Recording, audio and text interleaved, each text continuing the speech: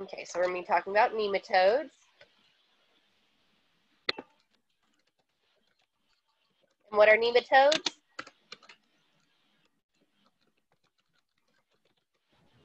Roundworms. Roundworms, yep. And I always remembered Nema is round. If your name is Nema, I feel really bad, and I take that back. So here's your overall nematodes. You're going to have intestinal nematodes, and then you're going to have tissue nematodes. So your intestinal nematodes are going to be your Anaerobius vermicularis, your Trichuris trichuria, Ascaris lumbricoides, Ankylostoma duodenale, and Necator americanus. And if you say these differently than I do, that's perfectly fine. I'm sure someone went to school long enough to know the exact names, but if you can tell what it is and attempt really hard to say it right, then I think you'll be good. Strongyloides stercocalis, Trinchinella spiralis, and Draculus metanesis are all intestinal nematodes. And then you've got tissue nematodes, which are your Rucheria bancrofti and your Loa loa. So they're all nematodes, but some of them are intestinal and some of them are tissue.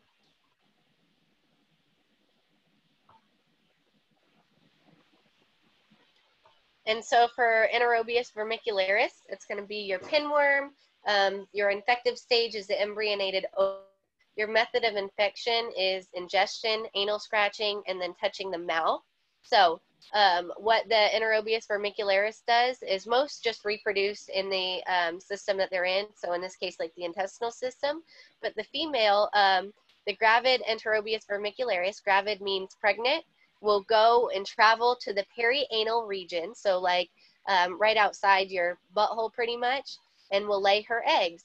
And so the method of infection is, and it's more common in children, and that's because children will scratch their butts and then go and touch their faces.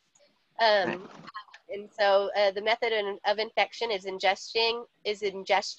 So anal scratching and then touching the mouth is the main one.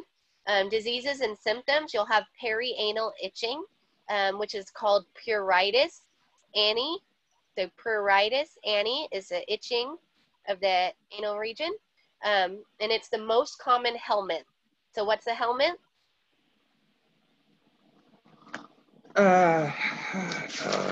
Helminths are worms. Worms, yep. So this is the most common worm overall. The method of diagnosis is a cellophane tape prep. And your key characteristics, the ova are jelly bean or C-shaped, with thin outer shells and colorless. So I'll come down. Which is the most common, you said? Anaerobius vermicularis. Anaerobius vermicularis.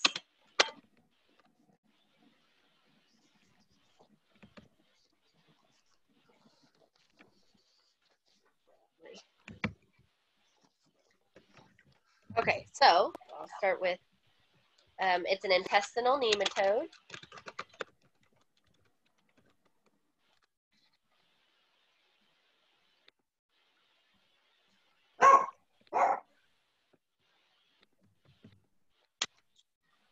And actually, I'll put that one down here. I think the main one to know. What's the common name for it? Anaerobius vermicularis?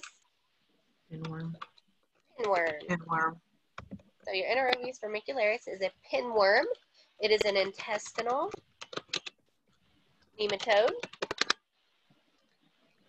The infective stage is going to be your embryonated ova. And the note I put for that, out of remembering the infective stage for these nematodes, is ETA. Let me put that down here. ETA, which is your infective stage for for embryonated ova, which means Enterobius, your E, and then your Trichuris, which is your T, and then your Ascaris is your A.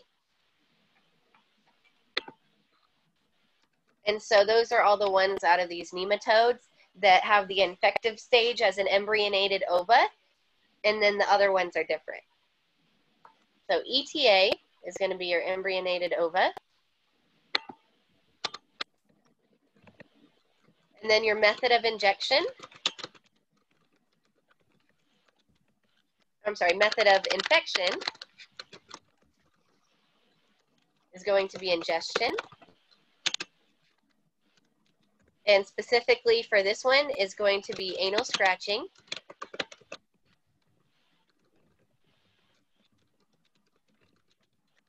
And touching mouth. Your diseases or symptoms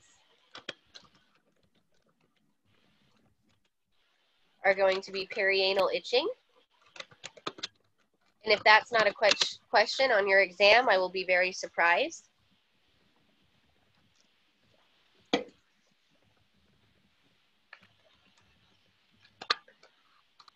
It is the most common helminth.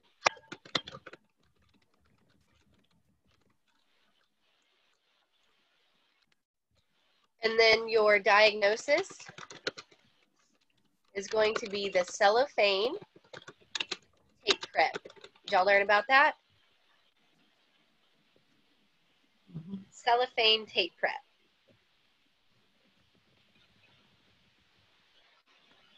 So the cellophane tape prep, how that works is you simply They take a tape to the anus. Exactly. Yep. They just take a piece of tape and stick it to their perianal region and wait for overnight because that's when this gravid pinworm will migrate is generally nocturnally, and so I've always learned always nocturnally, but you know you've always got that one crazy scenario.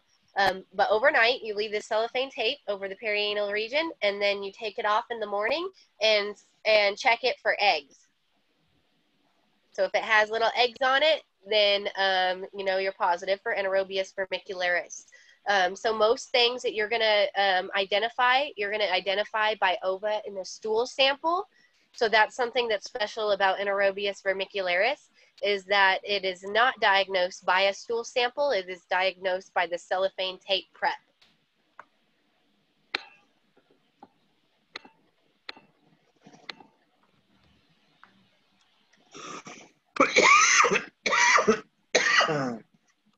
And then for key identification characteristics, it's mostly just going to be the ova.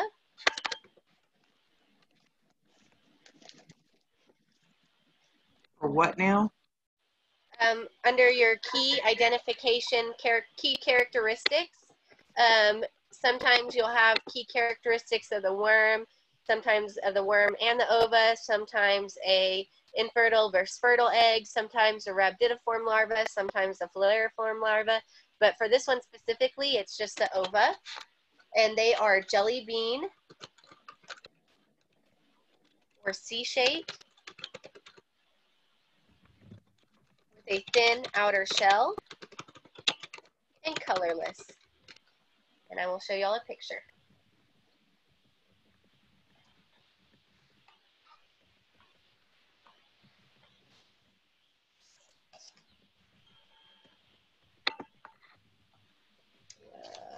That side. There we go.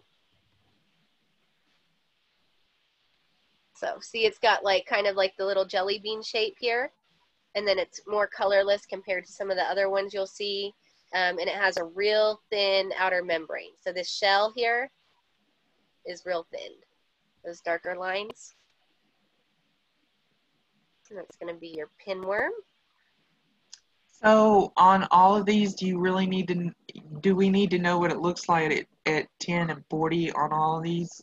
I like it on there mostly because that's what I'm going to be doing in the field. Okay. But a lot of the times, even in the field, they will have specialized people looking for these parasites because they're so hard to see.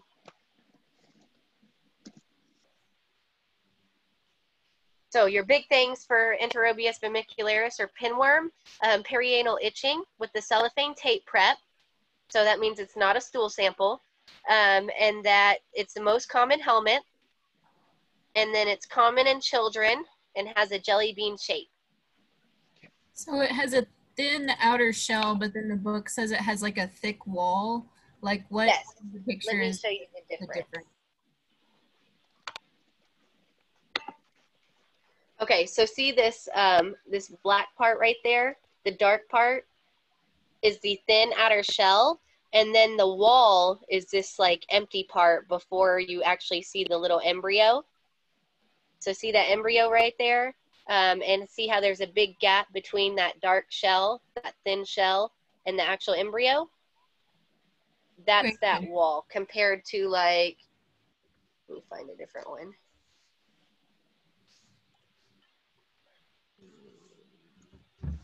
Okay, yeah, like the whipworm, I see like just the difference between the two there. Yes, so like here's one where it's got a shell, but it's not as thick of a wall right there. Doesn't really look like a wall.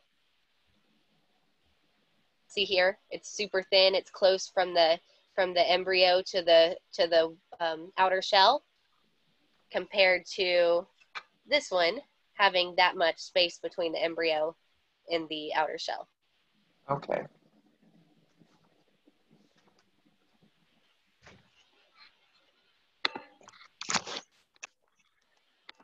And then what generation is it common in? Is it common in adults and children and immunocompromised? Children. Children. Common in children, and I want to say children under 5, but I think children in general is a good enough way to know that. So that's Enterobius vermicularis. And then the next one's going to be your Trichuris trichuria. That's going to be a whipworm.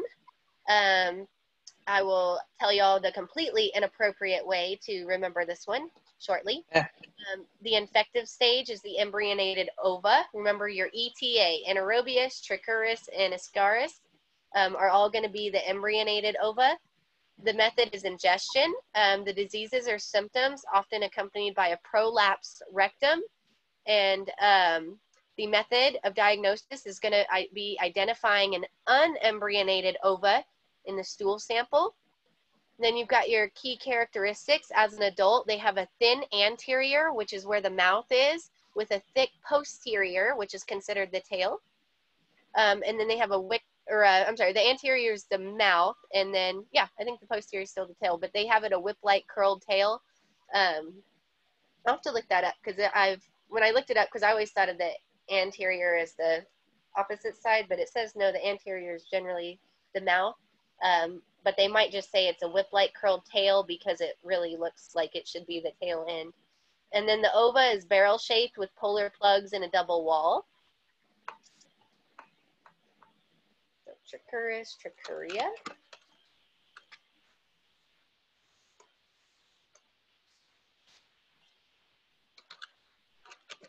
Trichuris trichuria.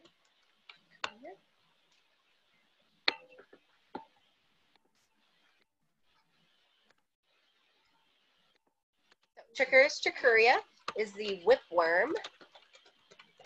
Yeah.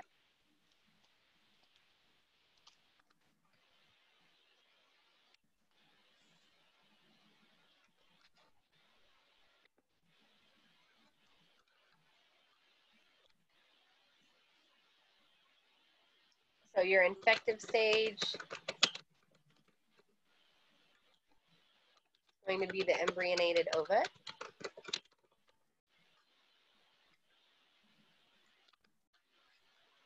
Method is going to be ingestion.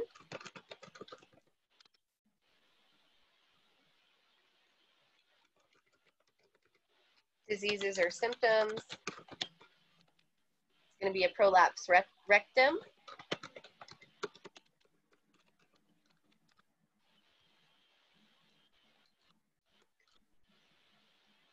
diagnosis is going to, do you identify embryonated or unembryonated ova? Embryonated. This one's going to be unembryonated. Identify unembryonated. Because what it does is it, you ingest the embryonated ova that grows up and has little babies of its own, but then it sends unembryonated ova into the stool so you can pass it and they can find their own host and live happily ever after. But they have to be embryonated at some point. They just don't have that inside your body.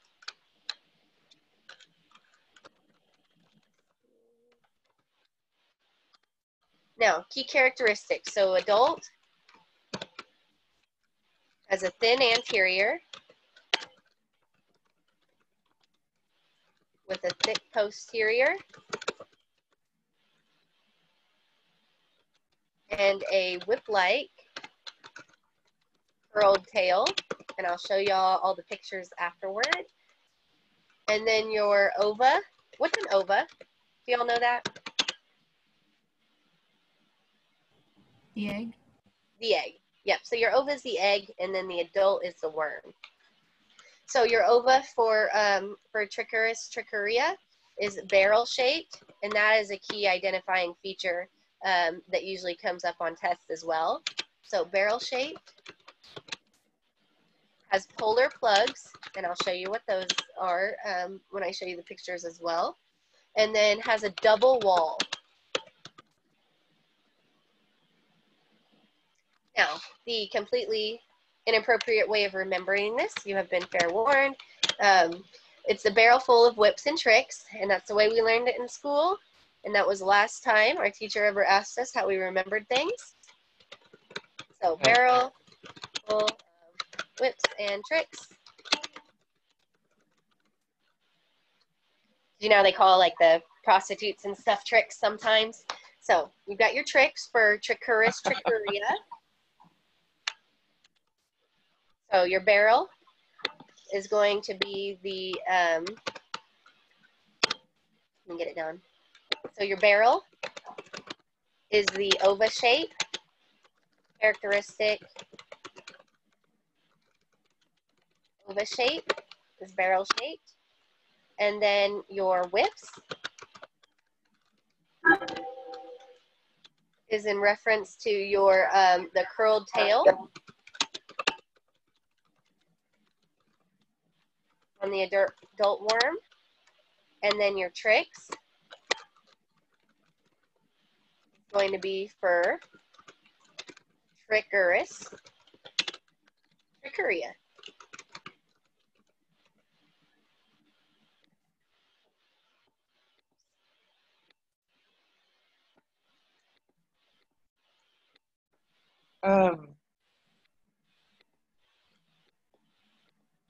And one more, inappropriate enough, if the trick gets too rough, then you can get a prolapse rectum as a symptom.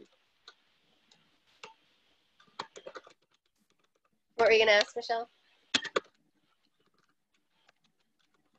Are these just ways of breaking it down so you know what it is? Yes.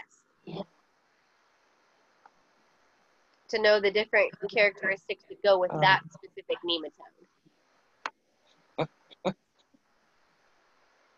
Oh, now you've got me thinking about prostitutes. You're welcome. Collapsed Okay. butts. So, what's the biggest one here?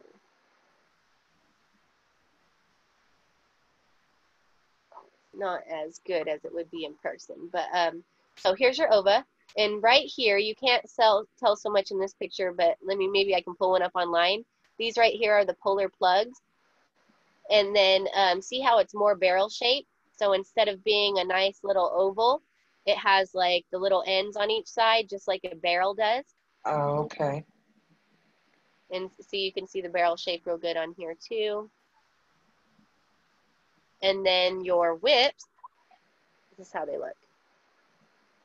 So essentially, and the way I understand it, is this is the anterior, their little mouth part, and then this is the posterior, which is like their tail end.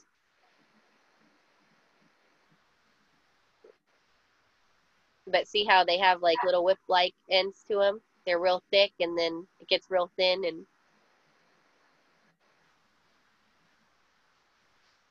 let me see if I can find a better example of polar plugs.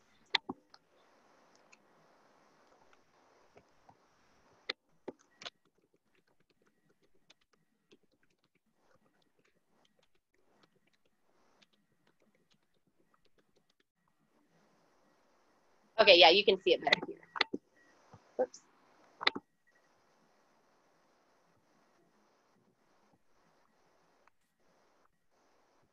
See how it looks like little plugs in it? Yeah. See those plugs?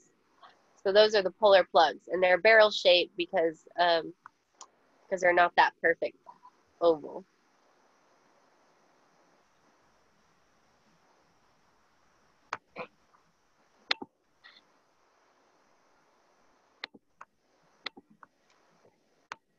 Oh, that's the wrong one, sorry.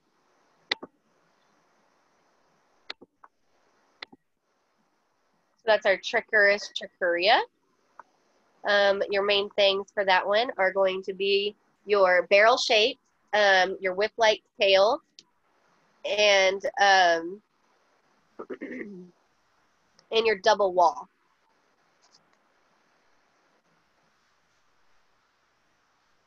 Then the next one's going to be our Ascaris. And again, these are all still intestinal nematodes. Ascaris lumbricoides is the roundworm. It is the largest adult intestinal nematode. And then your infective stage is going to be an embryonated ova because that's part of that ETA. It also has a liver-lung migration, which is specific for the Ascaris. The method of infection is to ingest the embryonated ova. Your diseases and symptoms are bowel obstruction, distended abdomen.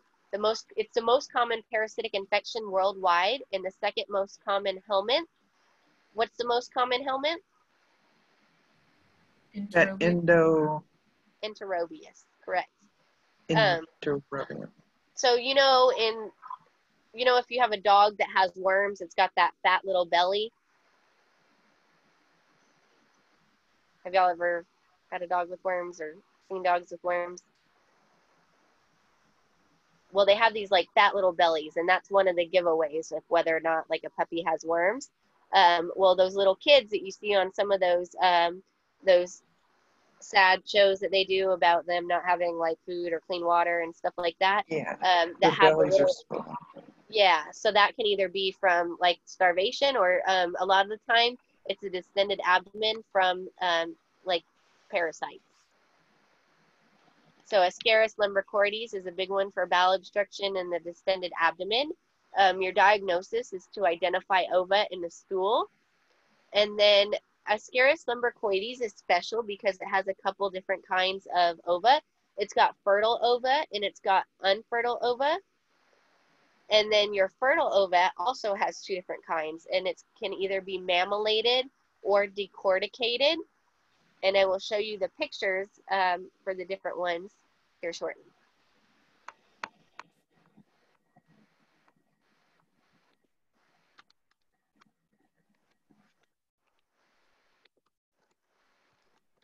So Ascaris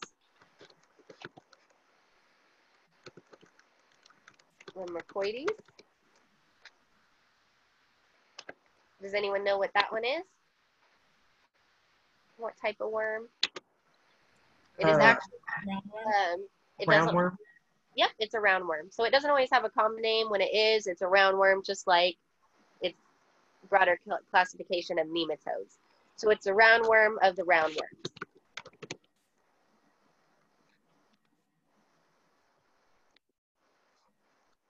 It is the largest adult intestinal nematode.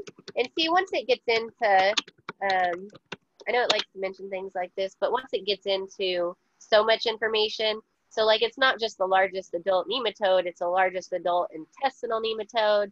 So I think they're a little less important when it gets like that, but the more important one would be that it is the second most common helminth.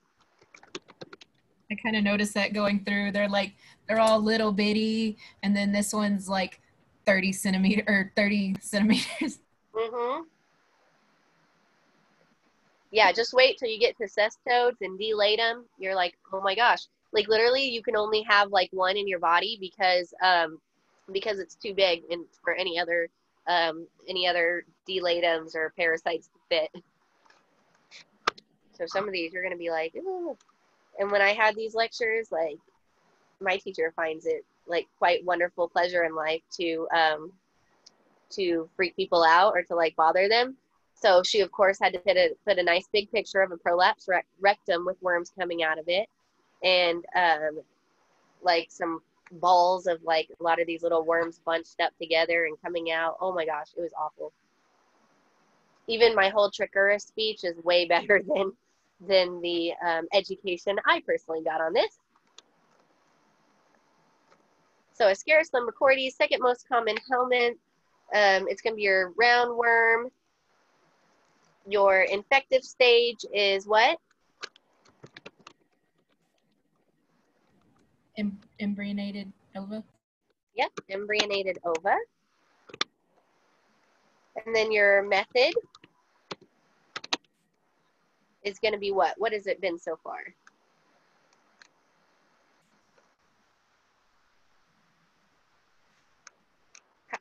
How does something get to your intestines? Ingestion. Ingestion. Ingestion. It can also be by penetration and traveling, but ingestion is going to be your big one for a lot of them. And I'll tell you when it changes. So, yep, your big one's going to be ingestion of an embryonated ova. Your diseases and symptoms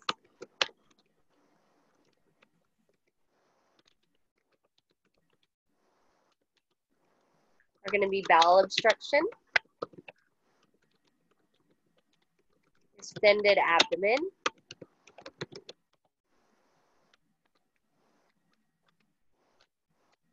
and then your diagnosis.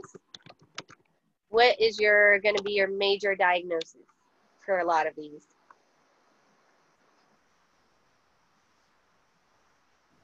The unembryonated eggs. Yeah, this one's I think is just simply identify the ova in the stool. So that's the only difference there is between a lot of them is whether it's embryonated or unembryonated, but most of them are going to be identifying ova in the stool with the exception of one. Which one of these nematodes is your diagnosis different for?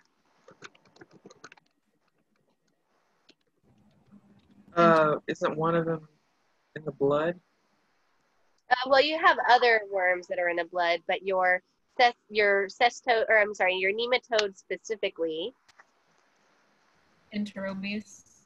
Yeah, your Enterobius vermicularis, you don't use a stool sample. You're not identifying ova in the stool. You're identifying ova from the cellophane tape crepe. Now, I told you some of them have like more key characteristics than others. This is one of them. So you have both fertile or infertile ova. So your fertile ova can be either mammillated or decorticated. And then they will be round with a thick shell.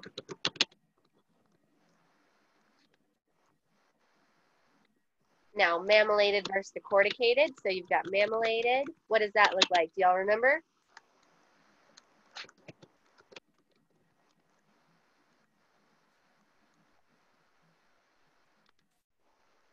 Oh, it's uneven. Yeah, it's the one that has the real uneven edges. I think of it of mammals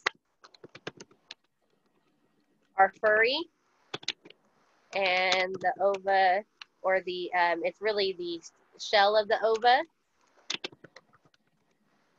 The ova looks furry, and I'll show y'all like what I mean by that here shortly. And then your other one is decorticated. Your decorticated has a smooth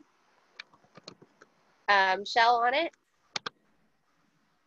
And that one, I remember that decor, it's smooth like decor, like you know your house decor and how you decorate things.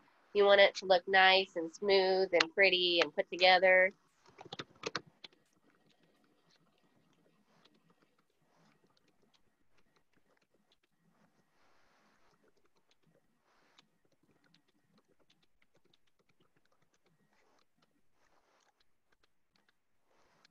So then you have infertile ova or infertile. And these are all for Ascaris lumbricoides. So your infertile has an outer mammillated. The outer shell is mammillated, and then the inner side of it, like all of the inside, has interglobular material, and then it's elongated, and has interglobular material. And I don't think like y'all's book has describes it as interglobular material, but you will be able to have to know from a picture. So I'll show y'all the pictures. I also consider it more dark and messy. So the infertile ova.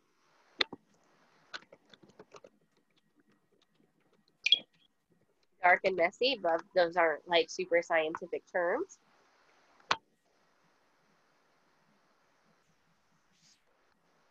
Okay, so we're going to talk about our different kinds of ova for Ascaris.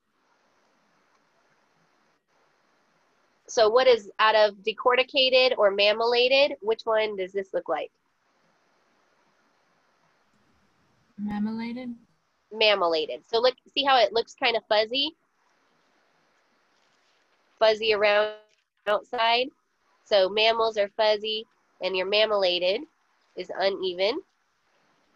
And then so this is your decorticated. See how that shell has a nice smooth outer lining? So that nice. So the Ascaris has all three? Yes, it has fertile, which includes mammillated and decorticated, and then it has infertile, which is different, and this is your infertile egg. See how it looks dark, messy, has a mammillated outer, and all this interglobular material, whereas these have a differentiated embryo. You can see the little embryo here. You can see the embryo in the inner of this one. But then your infertile doesn't have that separation. So even though your mammillated does have the mammillated outside, and it has what looks like the interglobular material, but that's really the embryonated egg. And so there's still that fine separation, whereas this is just a smooth, dark, interglobular material blob.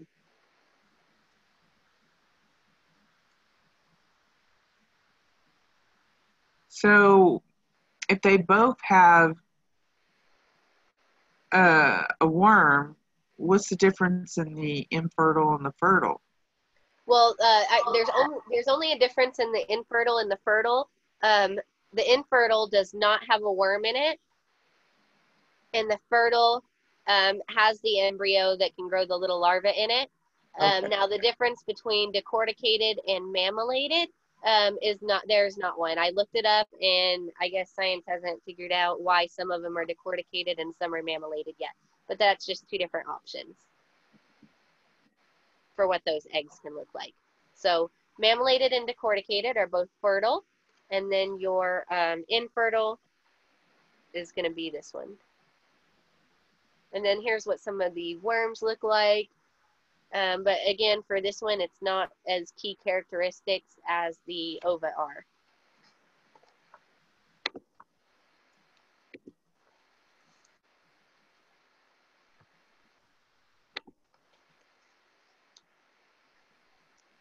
Our next one's going to be, I didn't go over my main points for that one.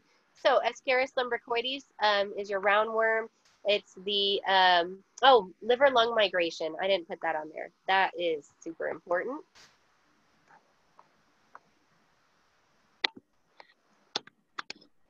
So it has liver-lung migration. And most of these stay in the intestinal tract, but Ascaris has liver-lung migration. And what that means is that it needs to grow. What it needs to grow is to go through the liver and the lungs. So it'll start in your intestines, and then it migrates through your tissues, and then I think it gets in like you cough it up in the lung mucus, because you know if you like cough up stuff, junk, it's like phlegm. Well, it'll come up in that phlegm, and then you swallow it back down into your intestines. So to complete its life cycle, it has to go through like the liver lung migration. And sometimes when it migrates, it ends up in places that like it's not supposed to be. But its goal is to go to the lungs and then get coughed up and then swallowed to get back into the intestine. And then it's also the needs for. So if you cough it up and spit it out, then it doesn't go into the intestines. Correct. But its goal is that you're going to cough it up and then swallow it.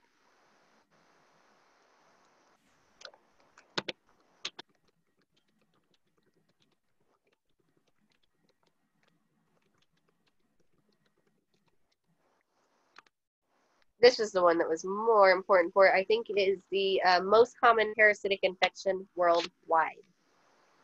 That one, actually, I'm going to take off the largest adult intestinal nematode and put in that it is the most common parasitic infection worldwide.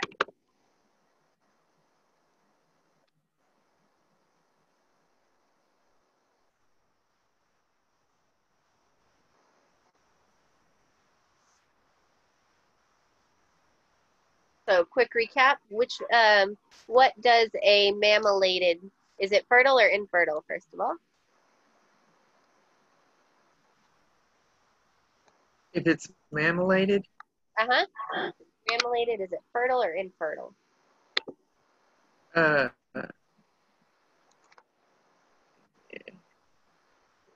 Fertile? It's kind of a trick question. Yes, it's fertile, but the infertile ova also has that mammalated outer shell. But it just, if it's infertile, it doesn't have the embryo in it. It's just that solid globular, interglobular material. And then if it's fertile, it can either be mammalated or decorticated. And the mammalated will have the embryo in it that's not like this solid mess of mesh. And your decorticated is fertile and has a smooth outer shell. And then I wanted to make one last point for this liver-lung migration to remember which one makes this migration. If you look at Ascaris, or Ascaris lumbricoides. So that's, see how it says scar in it?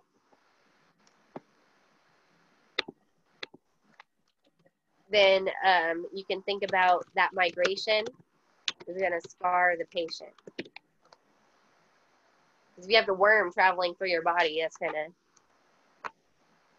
it sounds like it would make scars, right? So for me, that was the easy way to remember which one did the liver-lung migration.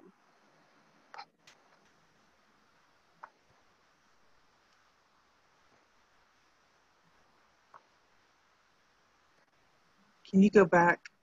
I should think.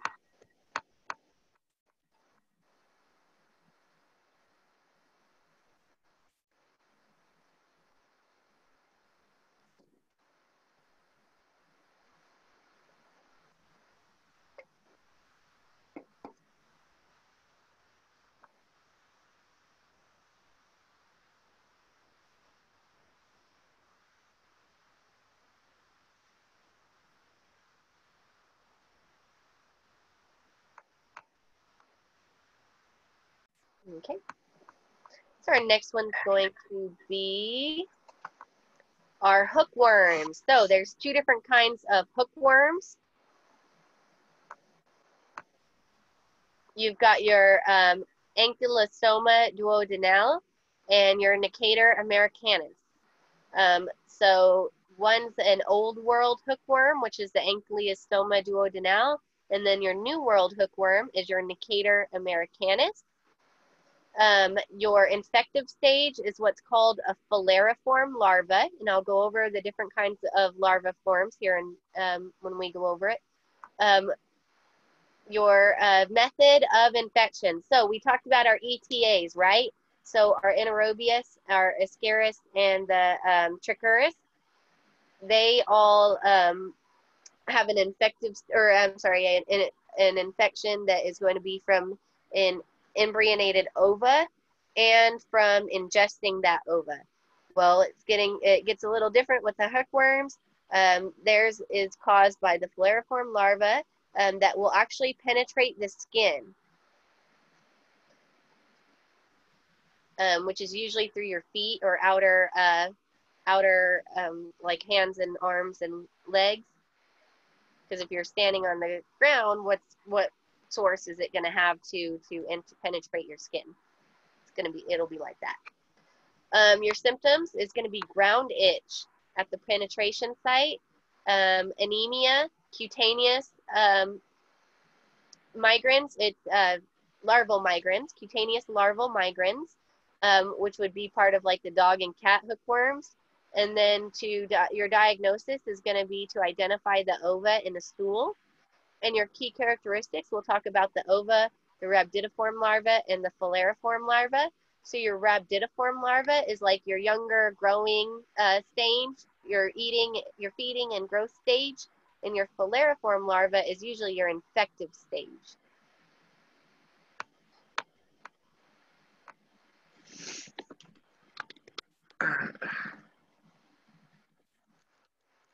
So it's going to be your... So, what does it mean by old and new? They just have two different kinds of hookworms. Your ankylostoma is going to be your old world hookworm, and then your other one's going to be Nematode Americanus, and that's going to be your new world. And they have a few differences in the adult worm, but their ova, I believe, are indistinguishable. So these are going to be hookworms. I remember your ankylostomas. So ankylostoma sounds like, to me, it sounds like one of those old dinosaurs. I think there's one that has like a really similar name, but it sounds to me like some dinosaur name. And so your ankylostoma sounds like a dinosaur, which is from your old world.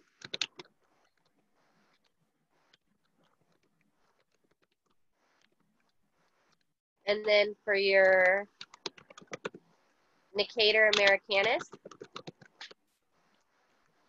there's a couple different things. So one is America is the new world. You know how they always refer to the Americas as the new world, especially in history books and such things like that. So Americanus as the new world, and your other option is the N start together. So the N from Nematode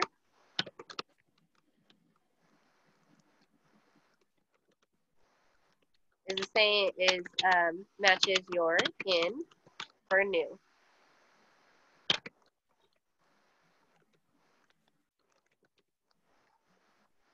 Okay.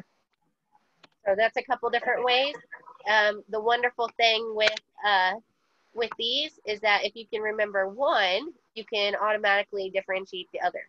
So if you're like, nope, does not sound like a dinosaur to me, does not sound like old world to me, you can say, okay, but this American in it, that I get, and then you can just know the other ones by default.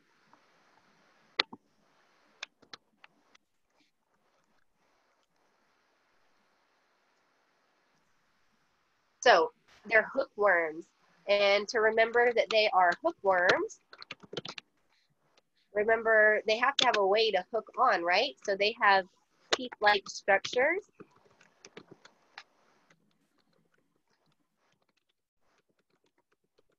We'll talk a little bit more about that here soon.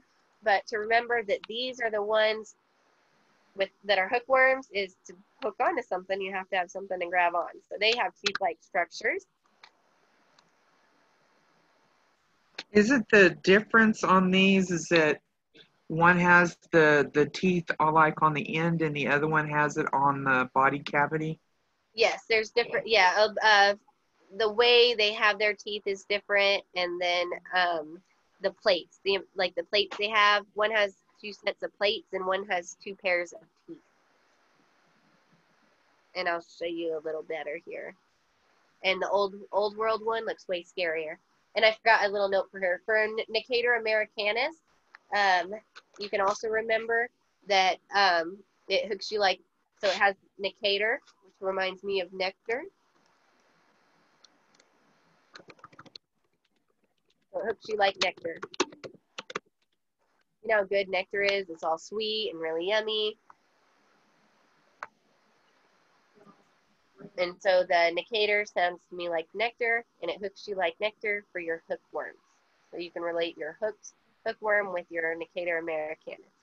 When you get ready to tap those for me, I'll show you. Which one? Oh, I'm sorry. I'm talking to my mom. Sorry. Oh, okay. I wasn't sure, and I was like, well, I don't want to No. annoy you. I apologize. Sorry, I got 2 things going You're on okay. at once. I just wanted to make sure. I thought so, and then I was like, nope, I'm not going to just ignore her and be like, no. Okay, so now we'll get into our infection.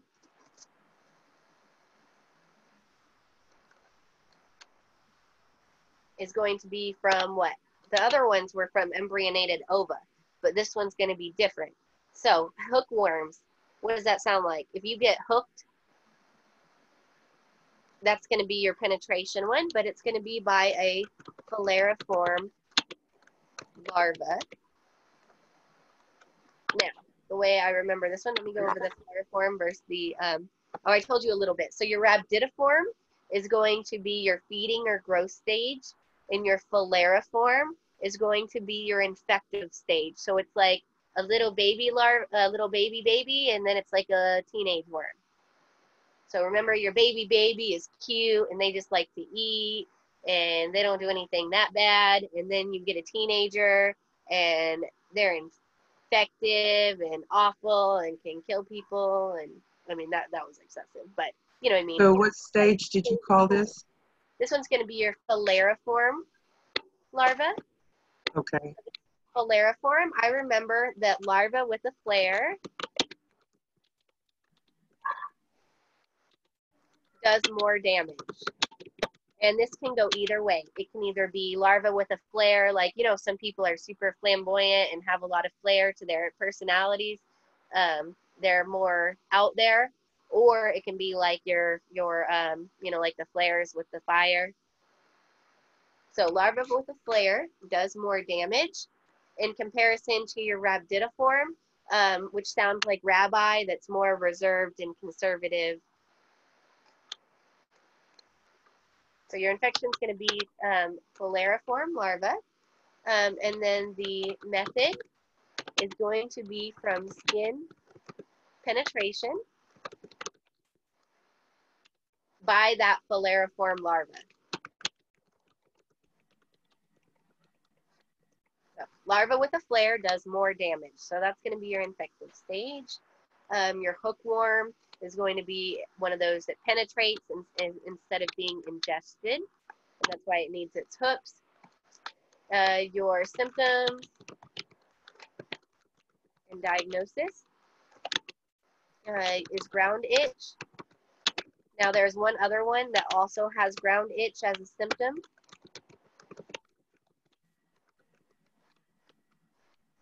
And they have a lot of similarities.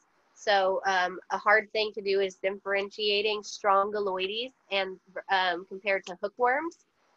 And so your strongyloides is the other one that has ground itch as a symptom.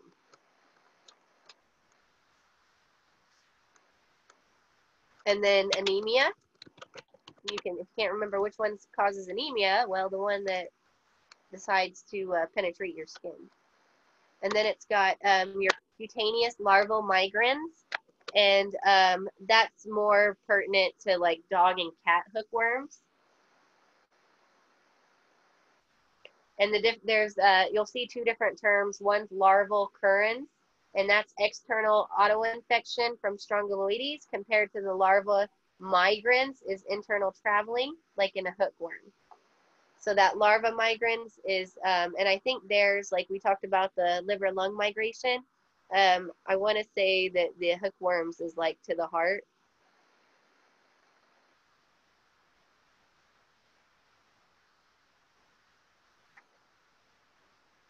But more importantly, it goes in and travels. And then your diagnosis is going to be identify ova in the stool.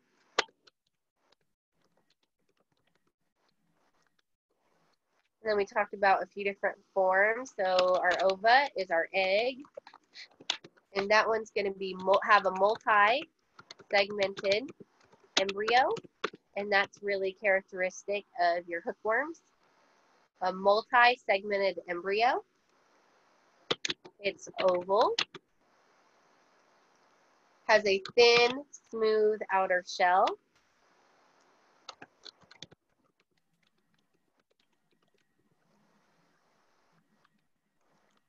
And then our rhabdiform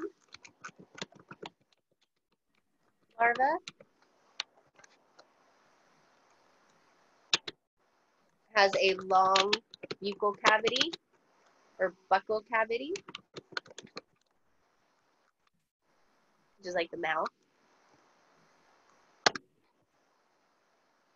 So to remember rhabdiform, first you need to know that that rhabdiform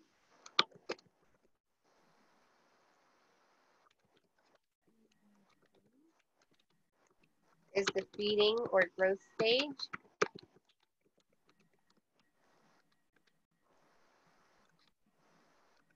And I remember it like rabbi.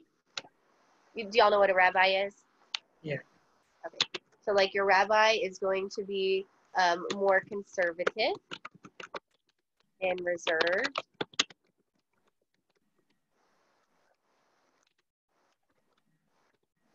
And so it's just the less harmful.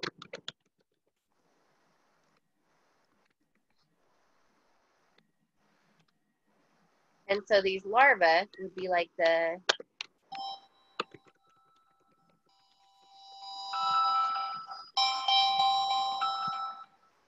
like the baby larva, just eats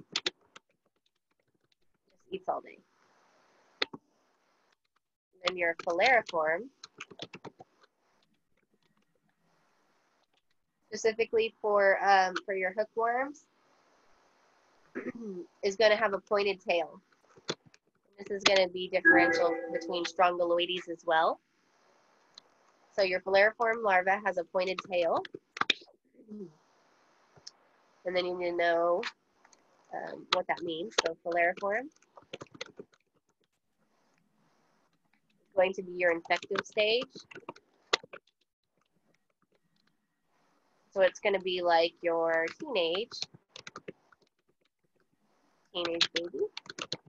So the word rapiform means like baby, and then filiform means teenager kind of stage. Yeah, like that's how you can associate that growth stage for them. They're both going to be larvae, which is like a younger worm, but it's going to start out at a feeding or growth stage, which is your rhabdiform, and then it grows into your faleriform stage, which is the infective stage, which does damage to humans. Okay. So your faleriform is your infective stage. It's kind of like your teenage baby. It does more damage. And to remember that is the larva with a flare. Does more damage.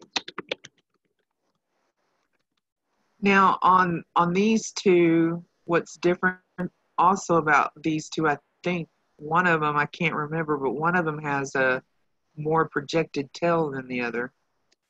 Yep, the pointed tail in the faleriform stage is going to be different, differentiating factor between strongyloides and the hookworms. And we'll go over that by itself too. So I think it's picture time. Let me make sure. Well, I mean between the old and the new world worm, Oops, I lost it. you have two different kinds of teeth on each of those worms. Oh yeah, it's the difference between the infective stage and the rhabdidiform stage. Okay. But it's not differential between the adult. Okay. Does that make sense? Yeah. So you can tell with that pointed tail if it's the rhabdidiform or if it's the faleriform, but you can't necessarily tell that it's the between the ankylostoma or necator. They're pretty look the same.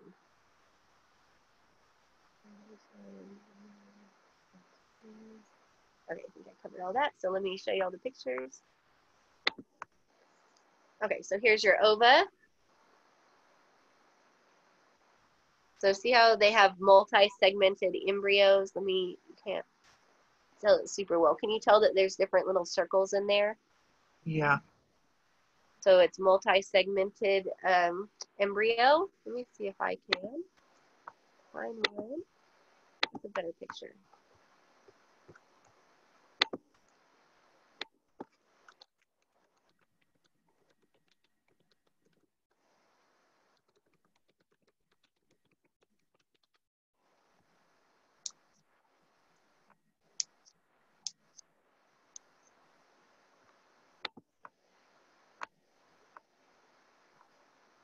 That's a little better. See how there's an embryo, an embryo, an embryo, an embryo.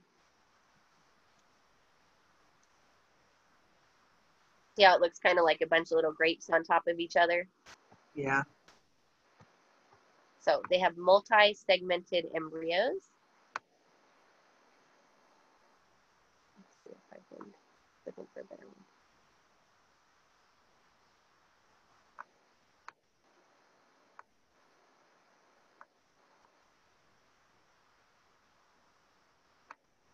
Doesn't that make you so excited? Look at that. Could you just imagine having that in your body? Yeah. Okay, and then if you're looking at picture-wise, you can remember that the old world is the scary-looking one, because you know all those things in like the old world look way scarier than they do now, like your prehistoric animals and dinosaurs and stuff like that. And so your old world hookworm has the two sets of teeth, like specific teeth. So that's the ones that have the like the little teeth coming down. Right. And then your new world is the one that has plates instead of your teeth. And so it has two sets of plates instead of scary looking teeth. Let me see if I can find a better picture of the plates.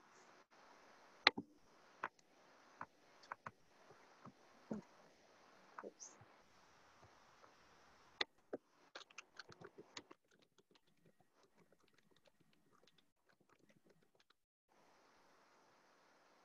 Here you go. Yeah, this is much better. So you can see the difference. So did you see those scary teeth last time? The scary looking little teeth? Mm-hmm. So those were the ankylostomas, the old world, and then this is the plates of the new world, Necator americanus. So here you can see plates on it. They have two sets of plates, whereas your ankylostoma has these teeth. Ooh, yeah, that does look scary. Yeah. It's like. Yeah, so if you can't ever remember which one has cutting plates versus cutting teeth, old world always is going to look scarier. Yeah, and then which ones have teeth? It's going to be your hookworms because they got to hook on to you. And then it's important to know the difference in the rhabdidiform and your faleriform larvae. So where we go. Here's a rhabdidiform one. It's going to have the long buccal cavity or like a little mouth. And I'll try to find that one online too because the mouth goes to about here. And I'll see if I can't find a more clear version. And then your faleriform is going to have the pointed tail. And remember, your one that does more damage is going to be your pointy, is your little pointy hooked one. So it'd be your flare form will do more damage in that stage. Yep, and that's your pointed tail. So your rabbi is conservative and reserved. That's your feeding and growth stage. Your faleriform is your infective stage. That's the one that has a pointed tail. Oh, and it's easy to remember the rhabditiform too, because that's your feeding stage, and it's got the long buccal cavity. So he needs a big mouth because he is just there to eat things. And then your infective stage is the one with the pointed tail, and it doesn't need the buccal cavity.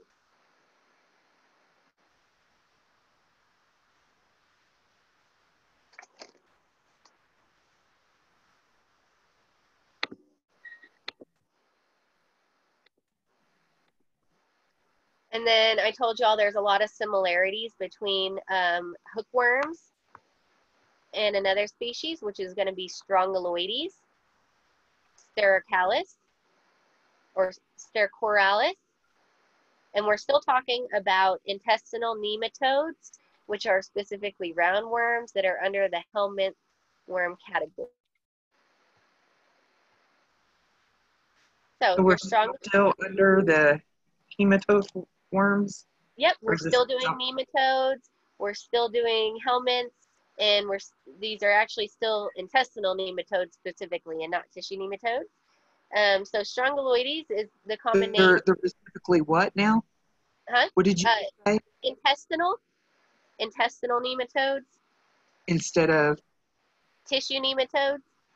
Oh, these are tissue that we're getting into. No. These are still intestinal. Okay. And I'll tell you when we get to the tissue ones. Okay. So Strongyloides is a threadworm. Its infective stage is the faleriform larva.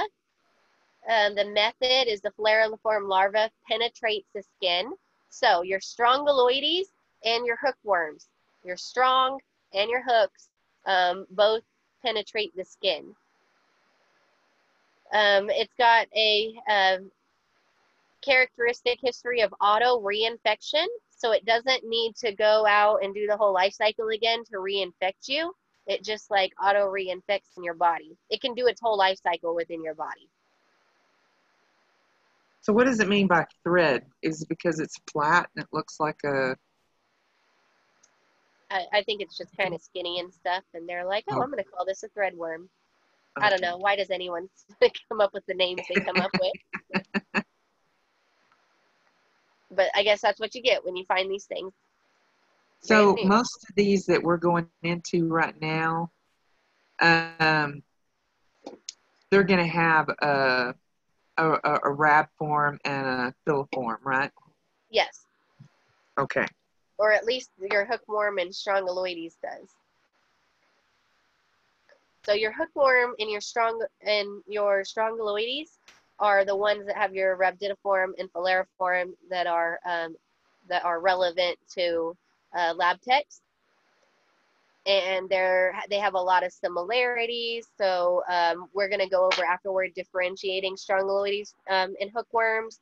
And so if you can't remember which ones are penetrators, and if you can't remember which one have these two forms of larvae, then try to remember it's the ones that are compared together to try to differentiate.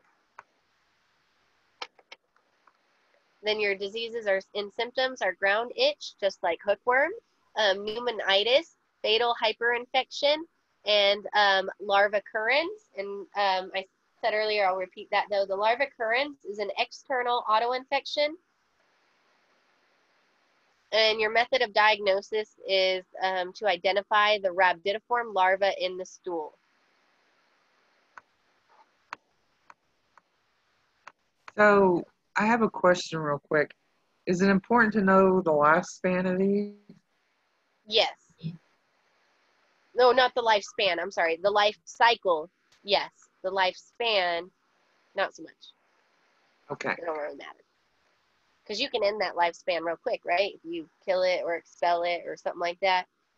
So it's mostly, but My teacher was super fond of telling us how many eggs they can produce in a single day, though, and some of them are super, super crazy. Like, crazy, crazy numbers. Thousands. One was like 1,000,000. It could produce 1,000,000 eggs a day. I think it was one of the cestodes. But it's not uncommon for these things to be able to produce like 20,000 eggs a day. So most of these that we're going into right here are more daytime. I mean, they're in there 24/7. I have the little moon next to Wicheria because it's more Oh, okay. nocturnal, specifically for that one. But I wouldn't differentiate any of these ones we've gone over as like a day or nighttime, with the one exception of Anaerobius vermicularis that will go and lay. The gravid female goes and lays her eggs at night. The day and nighttime for the study questions was in the tissue ones. Yeah. Okay. Okay. Yeah. I've got I just remember the day and night. I stayed up late doing those. My brain was like. Yeah, we'll definitely go over those. And so your strongyloides, you didn't identify rhabditiform larva in the stool, and then your little rhabditiform has a short buccal cavity and a genital primordium, and then your faleriform has a notched tail and no buccal cavity with a long esophagus. Strongyloides.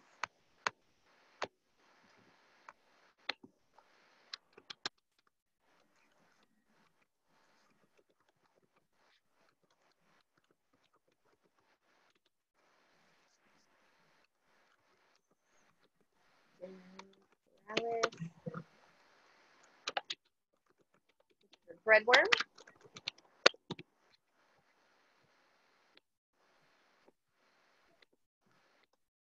You ever get tired of Word not knowing what you're typing? And then I sit there and second guess on myself all the time, and I'm like, no, that's right. It just doesn't know it yet.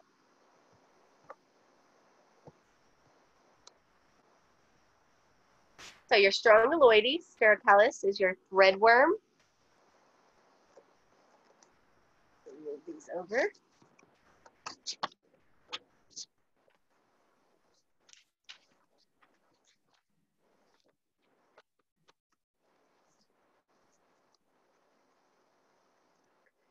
It is one, it's special because it can be free living.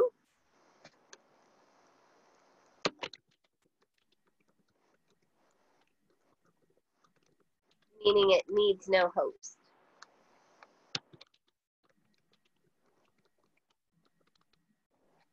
To remember that, I always think of a strong thread.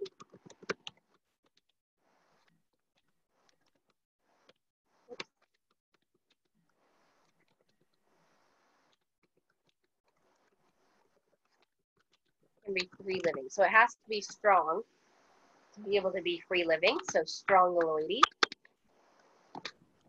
I like how my micro professor said to remember it. It's a strong, independent woman that don't need no man. I love that. That's a good example. Strong. Okay, strongyloides. Strong. Independent woman. Don't need no man. I love it.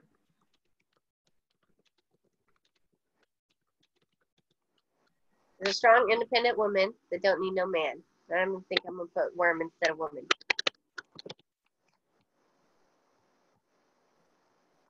Infective stage is going to be your which form? The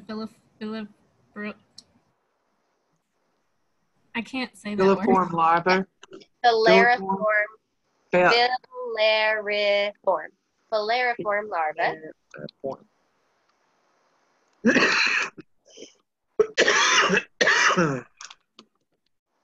Method that faleriform larva penetrates the skin.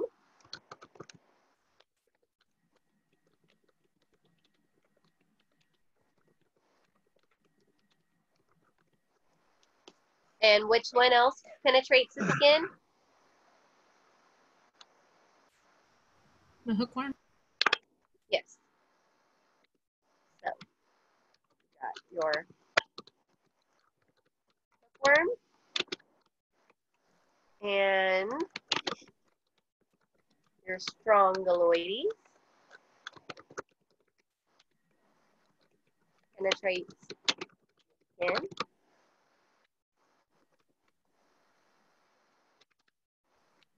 So it has a way of auto reinfecting as well. So auto reinfection. So this is like a hookworm. They have a lot of similarities to the hookworm, but strongyloides is the threadworm.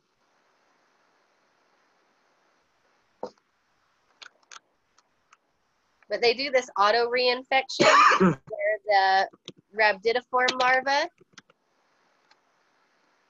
turns into faleriform larva in the intestines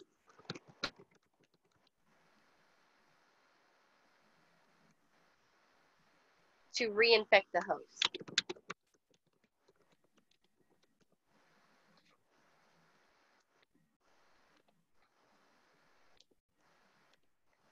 But if you can just remember that it does is one of those that can auto reinfect the host, then I don't think you need to know exactly how it does it. So I don't understand that. What do you? I know what auto. I mean, I know what infection means, but It it means just. it doesn't have to leave your body and then go get embryonated and then you have to accidentally swallow it again. It like does it all within your body.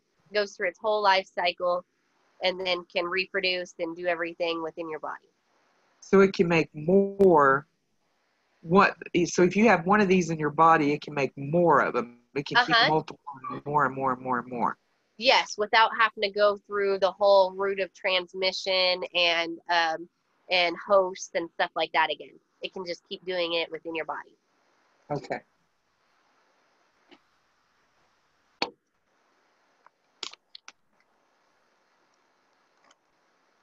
So it also, for your diseases and symptoms,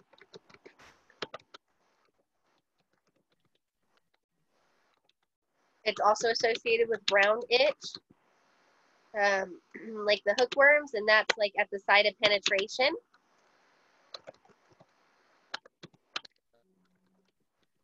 Pneumonitis in the lungs, a fatal hyperreaction, and what that is talking about is sometimes your body has like a stronger reaction to them. Like, you know, some people can die from bee stings and some people aren't so bad.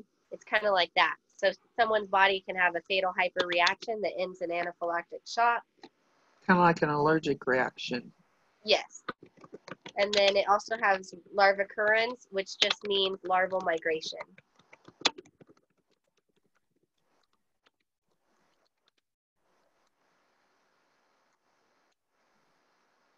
And if you think about which ones have the larvicurrence, think about how they get there. If you swallow something and it goes to your intestines, you get it there. But if it, you know, enters your foot and needs to get to your intestines, then, well, it's got to find a way to get there, right? So it's got to have that migration. So if it goes through the skin like your foot, it can't really be a larva. It has to be an adult, doesn't it, to have the teeth or be able to, I mean. Nope, it's your faleriform larva. Like a teenager, it can't be a rabbi. Nope, it can't be the rabbi. It has to be a faleriform larva. Right. It's got to have some form of getting in there, where if it's in a shell, it can't. Correct. Okay. So then your diagnosis is going to be to identify the rhabdidiform larva in the stool.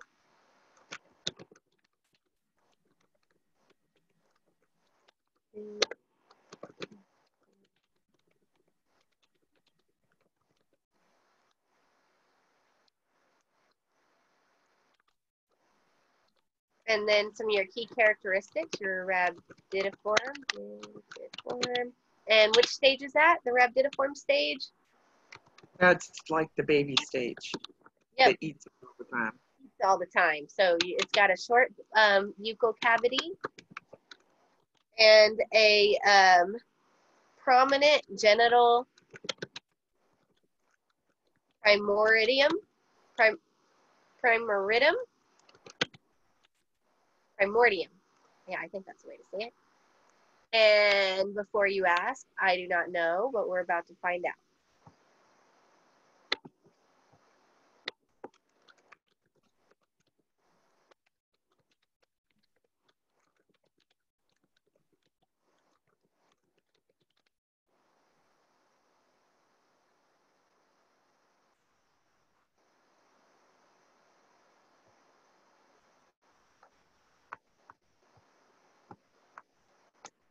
Genital primordium is the genital swellings from the labia majora in female fetuses and fuse to form the scrotum in male fetuses. The genital tubercle becomes the clitoris in female fetuses and the penis in male fetuses. So it's the genital swelling that forms the labia or the scrotum.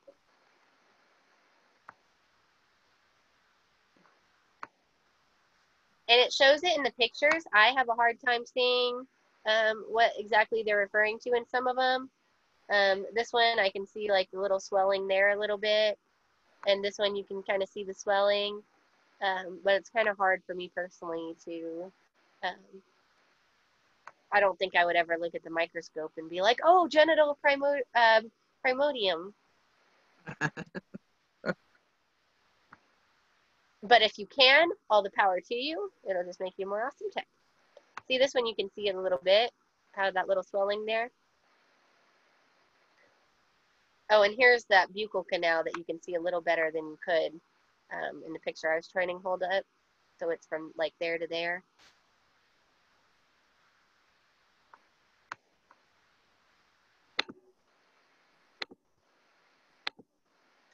Okay, so the rhabdidiform has a short buccal cavity and a genital primordium.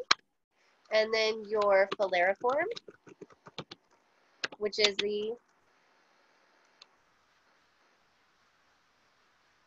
which stage is it? Your teenage stage. Which is, what does it do? Huh? Scientifically, what does it do? It's the infective stage. Yep, that one's going to be your teenage stage or your infective stage. So your faleriform happens to have a notched tail and no buccal cavity.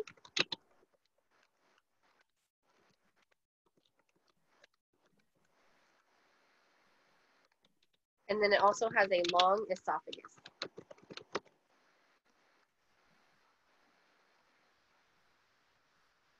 Penetrates the skin.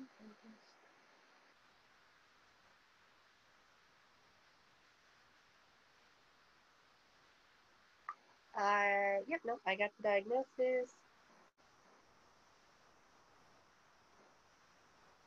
Oh, a cool fact, I don't think you'll be tested on it, but a cool fact about strongyloides, and it just kind of goes along with it's like, it's a strong, independent woman that don't need no man. Like, she literally does not need no man because the males cannot, but any female strongyloides larva can, in an all-female environment, can change themselves into, it's called parthenogenesis, which is like self-fertilization.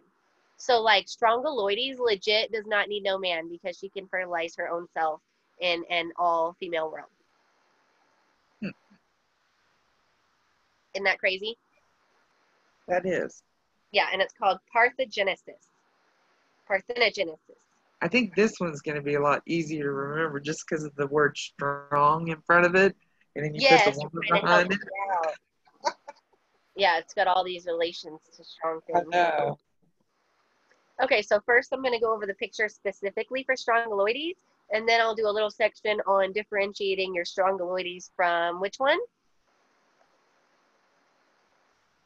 Oh, you just said it a while ago. Because it also has the ground itch. Uh-huh, yep. I So can't which one is remember the name. Yeah, that. That's why all-nighters are bad for you. Well, I know, but I had to get those study questions Yep. in. I need all the extra points I can Points get. you can get. Hookworms. It's going to be strongyloides from hookworms. Yep. So here's some of our pictures. Here is the notched tail. And is that on the faleriform or rhabditiform? The What notched, now? the notched tail Philomilmore is going to be your faleriform. or Faleriform. Sorry, I can't say it right. Uh-huh. And it's going to have no buccal cavity, but it's going to have a long esophagus in the faleriform. And now for your rhabditiform, it's got this little buccal cavity here. Can you kind of see that little indent right in the middle? Right there. That's the little buccal cavity. Mm-hmm. And then your rhabditiform also has the your genital primordium. Primordium? I'm not quite positive. So strong is the threadworm. It's a strong threadworm. It's strong, so it has its increased genitals, and then it's got its auto reinfection and ground itch. And then this one I will show you. I'll actually keep it on the screen to show you so you can look at the pictures too. So differentiating strongyloides and your hookworms. So your hookworms are Necator americanus and then the Ankylostoma duodenale. So you have to be able to differentiate these. And so this What is are we differentiating here? your hookworms from your strongyloides. Your two hookworm species from strongyloides. Now, And when we pull this back up later, will we be able to see this? you should. I'll be really upset if you can't. So you should. So this is the rhabditiform stage, and then this is the faleriform stage. So for the rhabditiform stage, the hookworm has a long buccal cavity. Can't really see. The hookworm's in yellow, and then your strongyloides is in orange. So it's got a long. Let me see if I can. I wonder if I can't pull this up online. Yeah, because I feel like that would be hugely important.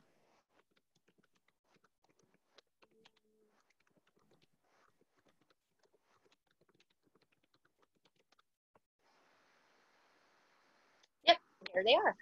That sure made it easy, didn't it? Maybe. Lost it.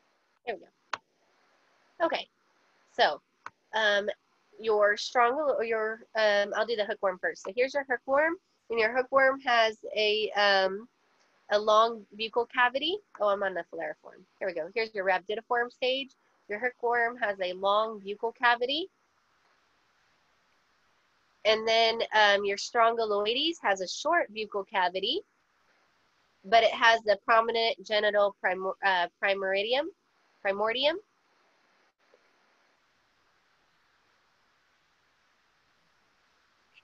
And then in your faleriform stage or infective stage, your hookworm, here's your hookworm. So remember which one looks like a hook. If that one has a notched tail and this one has a sharp pointy tail, which one actually resembles a hook? Wouldn't it be the hookworm? Because it's sharp? Yeah, so your hookworm has the pointy tail, just like Captain Hook has his like little pointy hand. It has the tail that points at the end. And then it also at the faleriform stage has the short esophagus. So here's its esophagus. And then your strongyloides is strong and has a long esophagus. It's also your threadworm, so it's got the long esophagus. that can kind of remind you of a thread.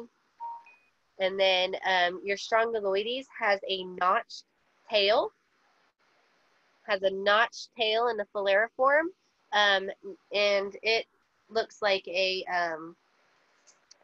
I showed you in the other picture, but let me pull it up again. So in the rabbi? This was on the faleriform. So faleriform, the Strongyloides has a notched tail, so it's not pointy. It's got a little notch in it, and it looks like a thread compared to your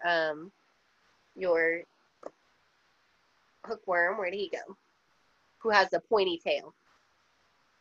So like in the rabbi part, I can't tell a difference. Let me pull that one up again.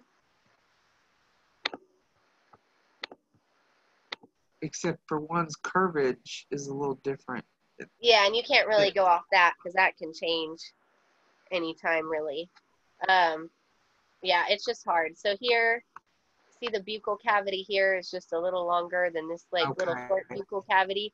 But I'm sure for something like that, she'll go off of the words, like the physical description, written description, and not like a picture. Okay. But you do need to know which one has which characteristics.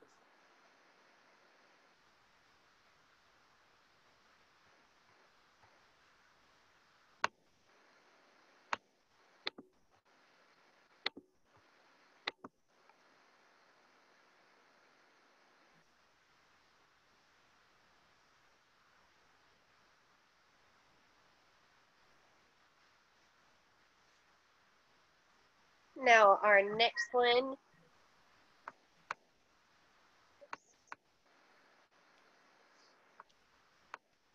is going to, be our Trinchinella spiralis. So don't get that one confused with Trichuris trichuria.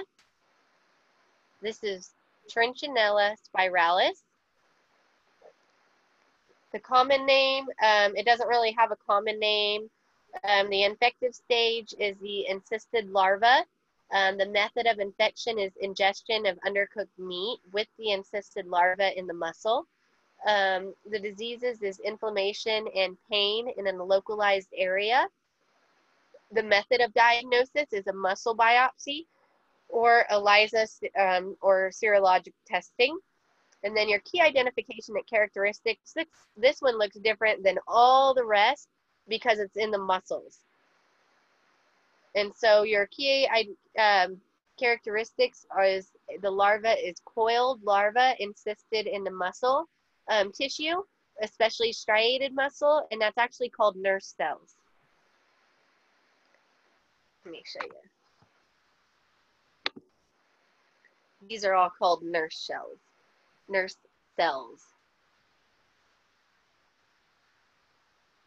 These are called what now? Nurse cells, like the nurse that that works on you at the hospital.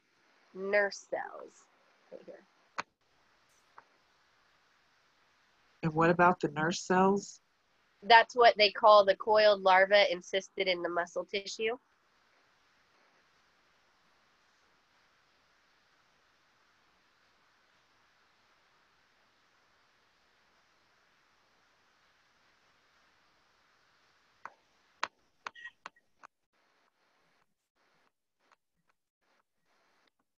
And keep in mind, we're still doing nematodes, and which are a subgroup of helminths. Subgroup of what? Helminths.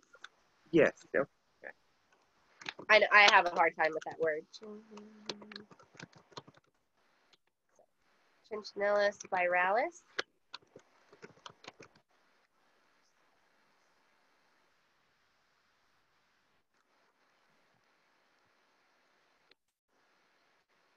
And it doesn't have a common name, but what I'm going to put here instead is accidental and zoonotic. Do y'all generally use zoonosis or zoonotic when that term comes up? What now? So the disease state is like zoonosis, but when y'all do it, you usually say zoonotic or zoonosis. Okay. Do y'all, is there one that y'all seem to hear more than another? But Zoonosis. I've seen it back and forth a little bit. I think zoonosis. uh, Zoonosis is proper. So Trichinella spiralis is it's a trick. It is not supposed to be. Humans are not supposed to be its infective hosts. So it's a trick, like hypnosis. For those spirals, you know how like the little hypnosis thingy that they always do in the movies is those little black and white spirals. That's what I think of. Those ones. And they start making it go in a circle, and it's like you're getting dizzy, and they're trying to hypnotize you. right. That's what I think of for this one, and how to remember it.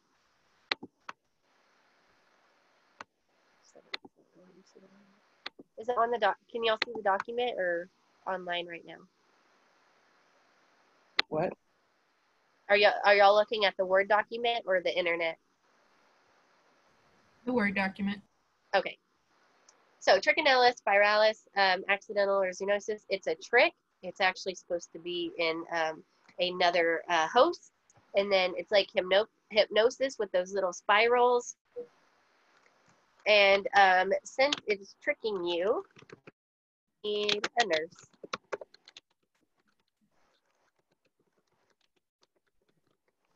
Actually, you know what? I usually put these at the end, and there's a good reason for it. I'll put that one at the end after we go over everything, and I think it kind of helps. So it's accidental or zoonosis. It's really supposed to be in carnivorous animals, pigs, bears. It's generally pigs that infect us because we don't usually go and eat bear.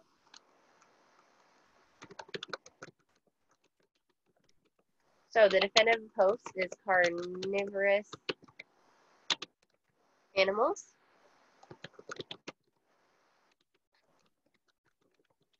So this wouldn't be like in cows and stuff.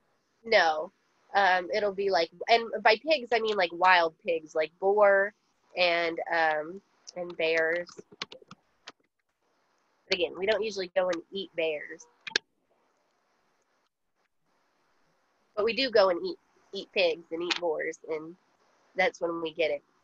So the infective stage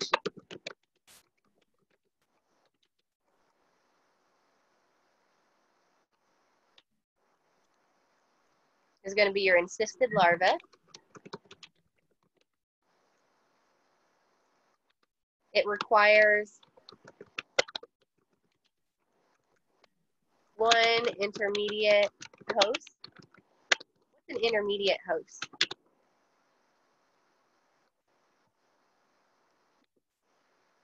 Remember we talked about that, what, like an hour or two ago? So now no one remembers it. We've slipped since then.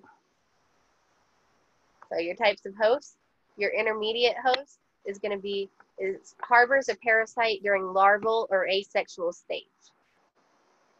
So let's say this pig or whatnot is hosting it, and then what happens is it goes and gets eaten by a bear, and a bear would be like your definitive host, or another animal has it encysted in its muscle, and then the carnivorous boar will come and eat it, and then it'll be encysted in the boar. And so the one intermediate host is going to be those carnivorous animals. Or I'm sorry, it's going to be the animals before it gets to the carnivorous animals. And then your method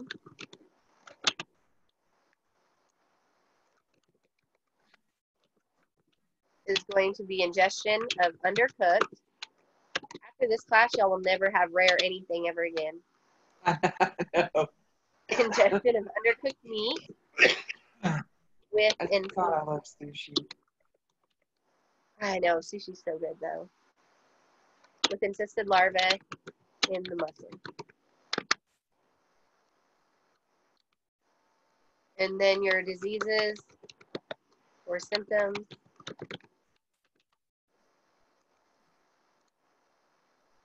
Is going to be your inflammation and pain at the localized area.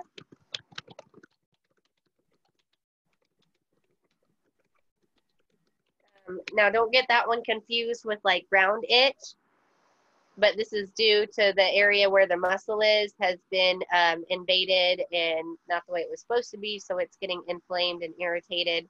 Your body's like, wait, this isn't supposed to be here.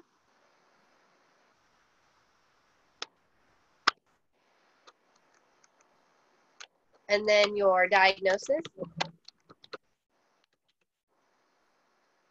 is going to be a muscle biopsy or serological testing, like ELISA.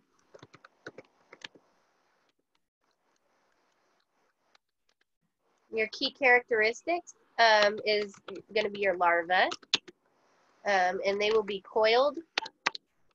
First of all, they're going to be nurse cells. So they're called nurse cells, which are coiled larvae encysted in muscle tissue,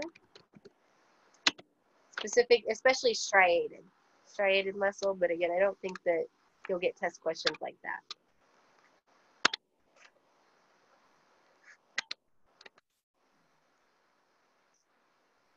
So it's a trick. It's hypnosis like magic. You need a nurse.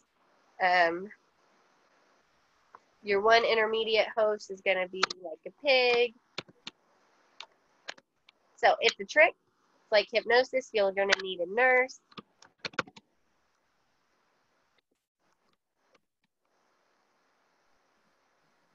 It's an accidental or zoonotic infection, a zoonosis, from eating undercooked pig or bear. And our pictures. Remember the testing for this diagnostics is a little different too. Since this is it's in the muscle, you'll be doing a muscle biopsy. And so here's your pictures. They're pretty, you know what they are when you see them. Like it won't be hard to confuse these with your other nematodes. See the larva all curled up? Yeah.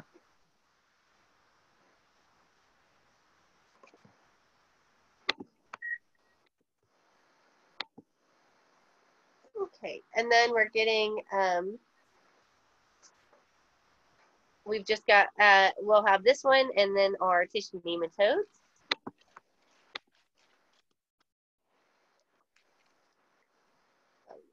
First.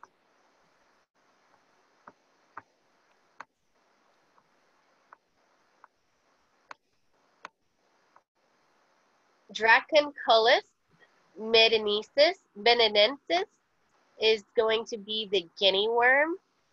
The infective stage is the larva molts twice in the copepod, turning into an L3 larva, and then you drink the water with infected copepods in it, and then there's no drugs to treat it.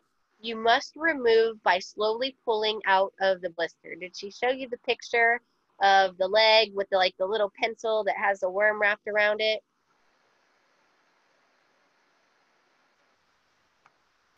We haven't had class yet. Oh, for nematodes? No, we missed our class, so this test is basically just all of us learning it on our own, kind of. Oh, okay. I'll show you. It's the most disgusting thing ever. It will stick with you forever. And y'all always remember me as the one that showed you this lovely picture. Okay, so here's one. Here's a worm coming out of that with the little matchstick.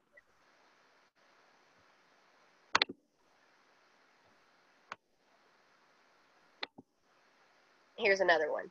See how they're pulling it out of the foot? We can't see it. Oh.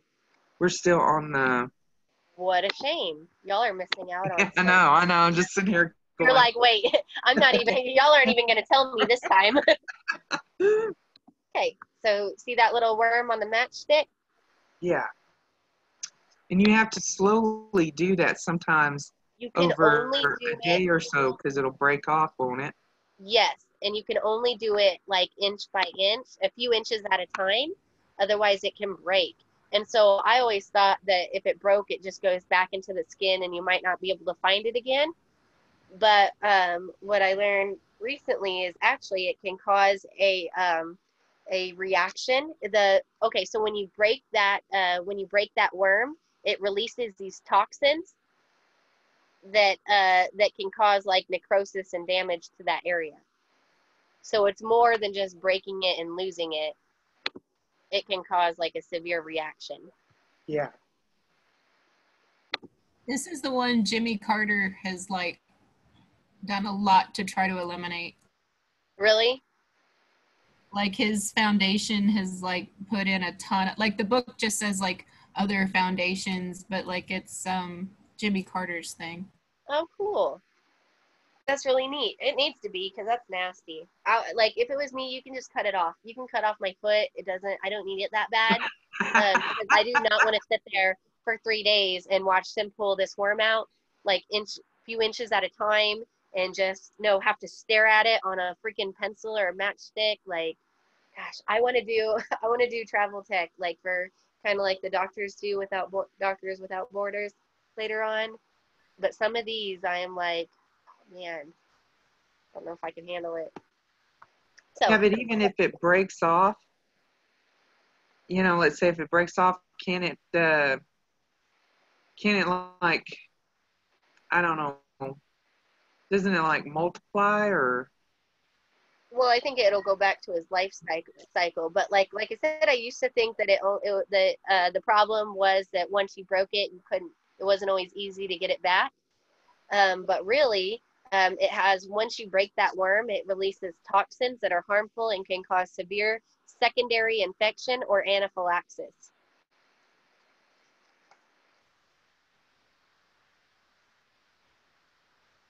Then there's no drug to treat it, so you must remove by slowly pulling out of the blister a few inches at a time. Diagnosis.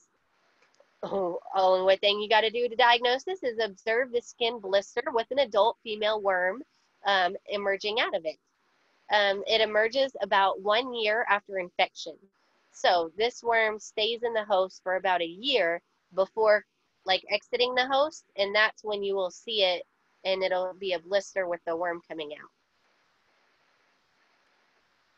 You have to wrap it around like a pencil or a stick. I'm sure there are more scientific things in first world countries, but it's bigger in countries that don't always have that kind of access to great medical care. You don't want to break that worm. And luckily it has a nice name that you can remember kind of easy too, like Dracula. Yeah. Like some Dracula things to do. So Draconcolus medinensis. And that's your guinea worm. This is one of those that, you know how some of mine are like really good ways to remember things and some of them are a bit of a stretch? This is one that's a bit of a stretch. But the best way I could come up with is the skin blisters and the New Guinea, it's like really sunny there. Or I think of New Guinea as really sunny. And so Dracula gets skin blisters from the sun. Oh.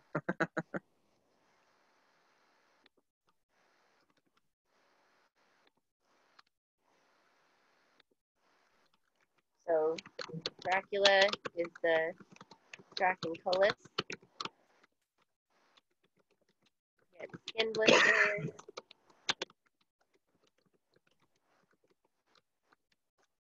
Which is diagnostic from the sun.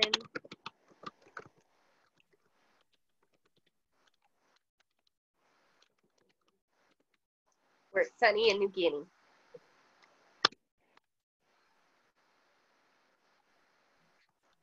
Your infection, I'm sorry, your infective stage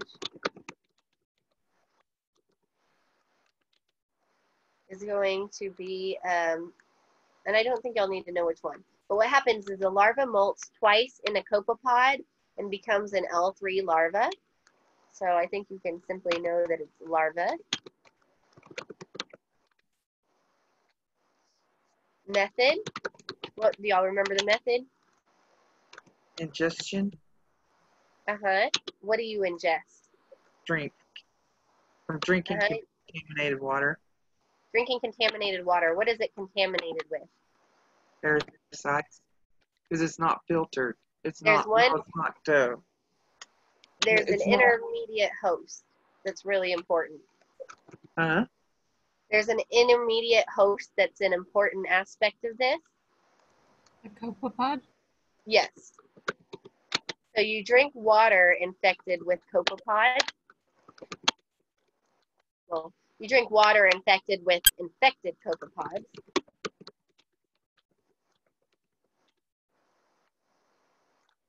What's a copepod? It's like a little, like, kind of shellfish, I think. I'll show you. There's a general picture that they always use for copepods, and I'll make sure you see that. There's one intermediate host, which is a copepod.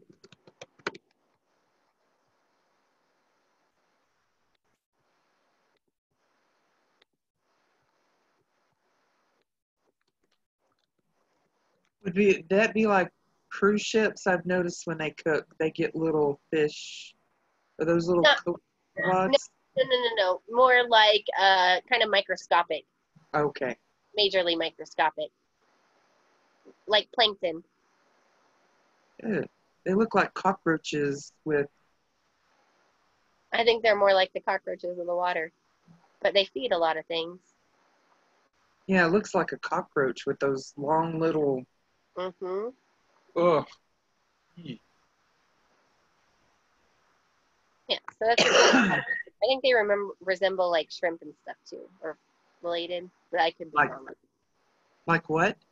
I think Related? they're related to shrimp, but I could be wrong on that. So your one intermediate host is the copepod.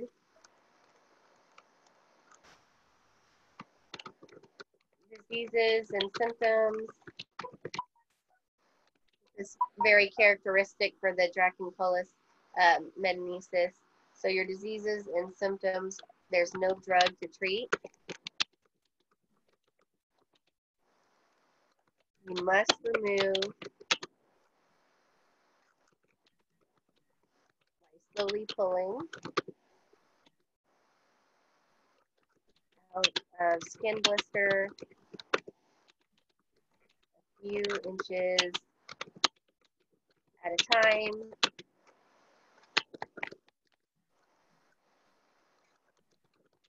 until removed, and take days.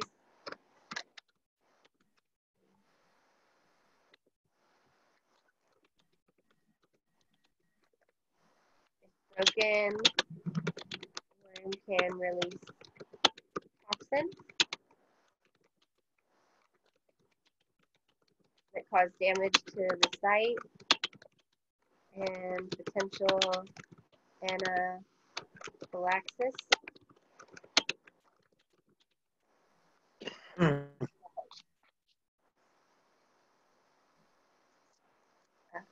And also secondary infections. So potential And potential what? Potential secondary infection. So like another infection because that skin's open and dead and exposed. Kind of like how, oh, what do you call that spider that bites you and it kills the skin? Yes, like the brown recluse. Yeah. So once it bites you, not only kills the skin, but it has to be completely cut out because that skin can't recover from the damage of the Yeah, poison. until it's removed.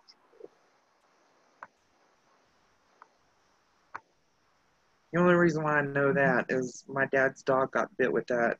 They had to cut that whole little area of skin out. Yeah, and you have to get ahead of it, because if you don't fully get ahead of it, then it'll just keep growing. The necrotic tissue will spread. So another fun fact about this thing that you have to pull out a few inches at a time, it can be 4 feet long. Mm. Holy cow.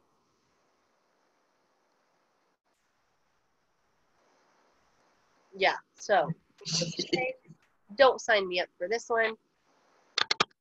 So that's why it could take months to get rid of it. Or Because if you have days. to slowly coal it, so if it's 4 feet long, that's why it takes so long. Yes, days. Let's see, 2 inches into, it's 12 inches in a foot. And so if you can do 2 inches at a time, you can do that, you'll have to have at least 6 sessions. Wow.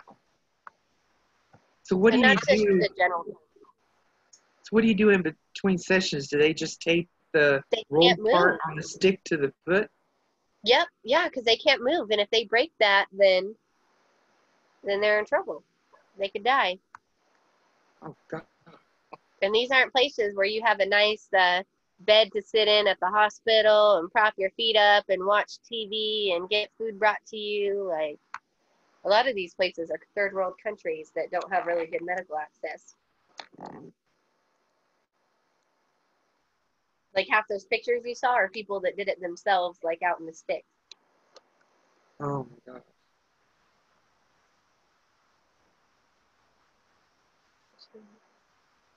And then your other diseases and symptoms are redness, pain, itching, nausea, and vomiting. So once you remove that, does it die? Or do you? Yes.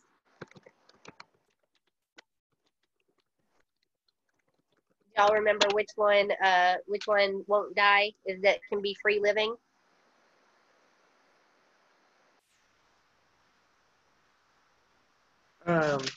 It's free living? Yep. Strongyloid. Strong lotus. Yep. Strongyloides. So it doesn't, so if you were to remove it, it could live unless you kill it. Yes. Okay, now we're getting into our tissue or microfilariae nematodes. So they're still nematodes, they're still helminths, but these are going to be tissue or microfilariae nematodes instead of your like intestinal ones. There's two. There's Wucheria bancrofti, and then there's Loa loa, and they're differentiated by the tissues that they infect. So, and then also by like one's nocturnal and one's more prevalent during the day. Your Wucheria bancrofti does not have a common name, and the infective stage is the microfilariae in the blood or the adult worm in the lymph system. So the method of infection is to identify the microfilariae in the blood or the adult worm in the lymphatic system. I'm sorry, I switched those. Your method of infection is the filariform larva enters the blood through the mosquito bite, which is its intermediate host. And then your disease or symptoms is elephantiasis because it clogs the lymphatic system. And then your method of diagnosis is to identify the microfilariae in the blood or the adult worm in the lymphatic system. So that's why I have my little elephant drawn here for the elephantiasis. And then nocturnal because it's more prevalent at night. So your collection should be collected between 9 p.m. and 3 o'clock in the morning. And that's why the time is prevalent to you as a lab tech. The specimen should be collected at a certain time. Do y'all know what elephantiasis is? Where your leg swells up and looks like an elephant leg. Yep. That is a picture that's usually shown for it.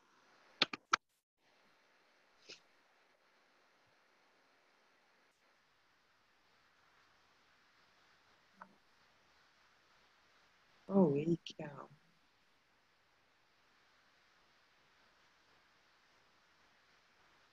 And that is from the lymph area swelling. Mm. And y'all go through the river blindness and stuff too, don't you? I should have brought my other cards. Yeah. Okay, we need to hit those on it too. Huh?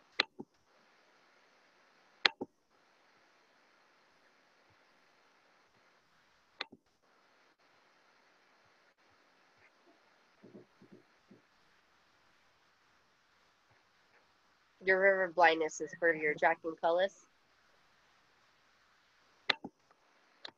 that correct? Is that the second one, the one that's in the daytime? Oh, no, your Loa Loa is your African eyeworm. Is that your river blindness? Give me a minute. I think Have those so. on a different set of cards. Those names.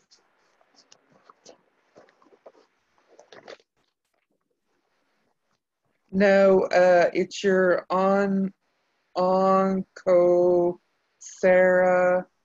volvulus. Onchocerca volvulus. That's the one that causes the blindness. The other one causes the swelling, the capsular swelling. So the swelling around the eye would be the low, and the other one would be the blindness. Okay.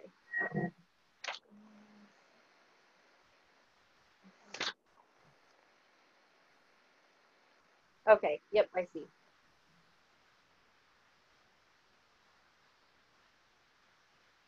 I can't pronounce it right.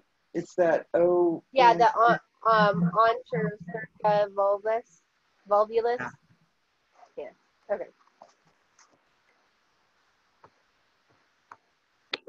Okay. And this one doesn't have much space, so I'm going to go to a new page.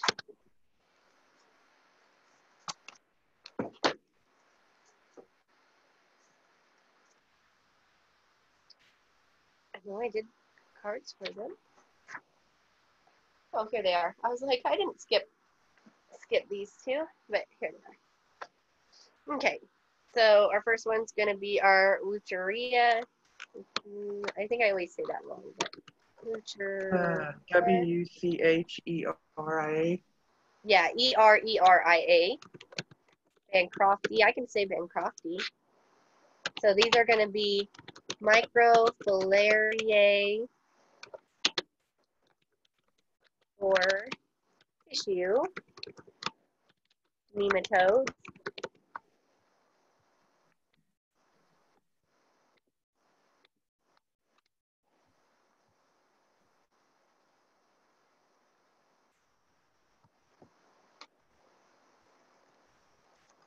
It has one intermediate host, which happens to be the mosquito. The good thing about these two that we're fixing to do, if you don't know the common name, the last name in the disease usually will help for you remember that. Yes. I like the Loa Loa because it's got two Loas and you have two eyes, so you can always remember which one's the eye.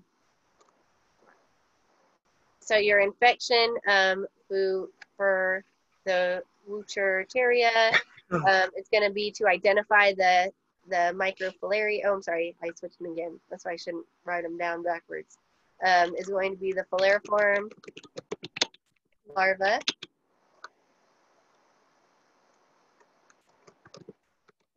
Enters blood through mosquito bite.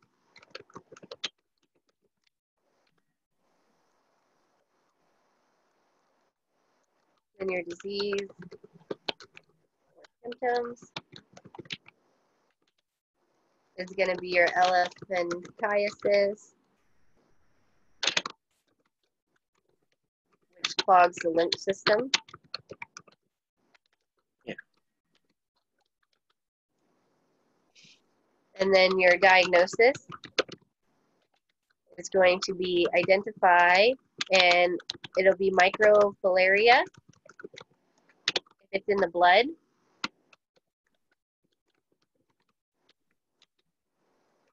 For the adult worm, it's in the lymphatic system.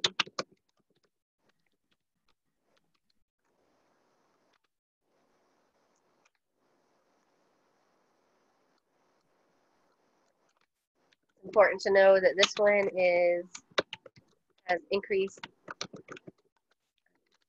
think it's just overall increase at night.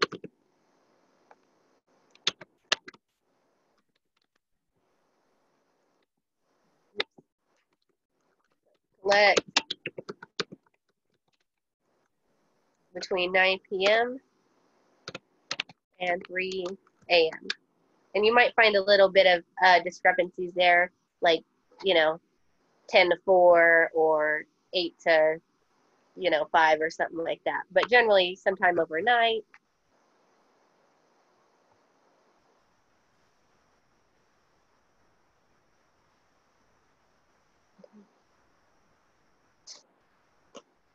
Okay, we got our picture time.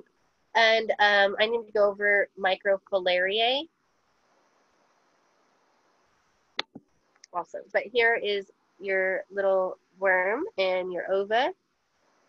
I'm sorry, these are both your worms, your microfilariae. And so I'm going to pull them up online. See how dotted at places? That's how you can tell if it's a little microfilariae. And here's a better picture of it. See how the little nuclei in it? Where? All these little dots. Oh, okay. And so specifically for your Bancrofti, the tail morphology, let me include that too.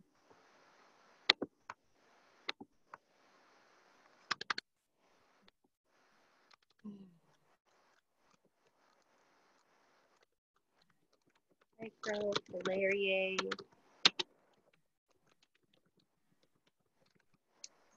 Tail morphology, it's going to be sheath. And the nuclei do not extend to the tip of the tail.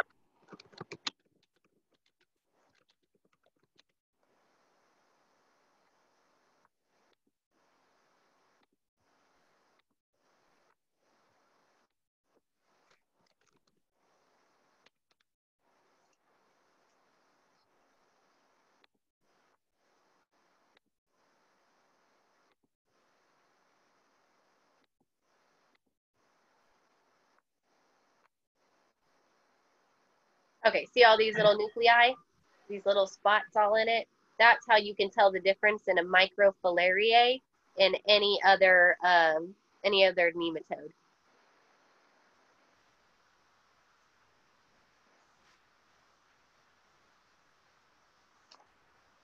And so for the Bancrofti, it doesn't go to the tip of the tail. So these nuclei stop here where the tail continues on. Do you see that difference? Right.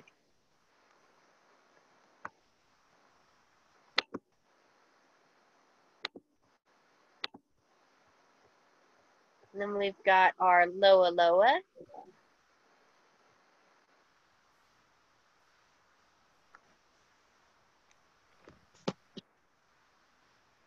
Which is also a microfilariae nematode. And what does that mean? If it's a microfilariae nematode?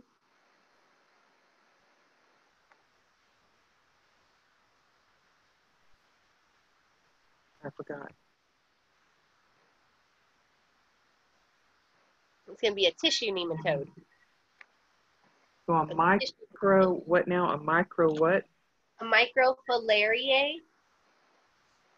is a tissue nematode.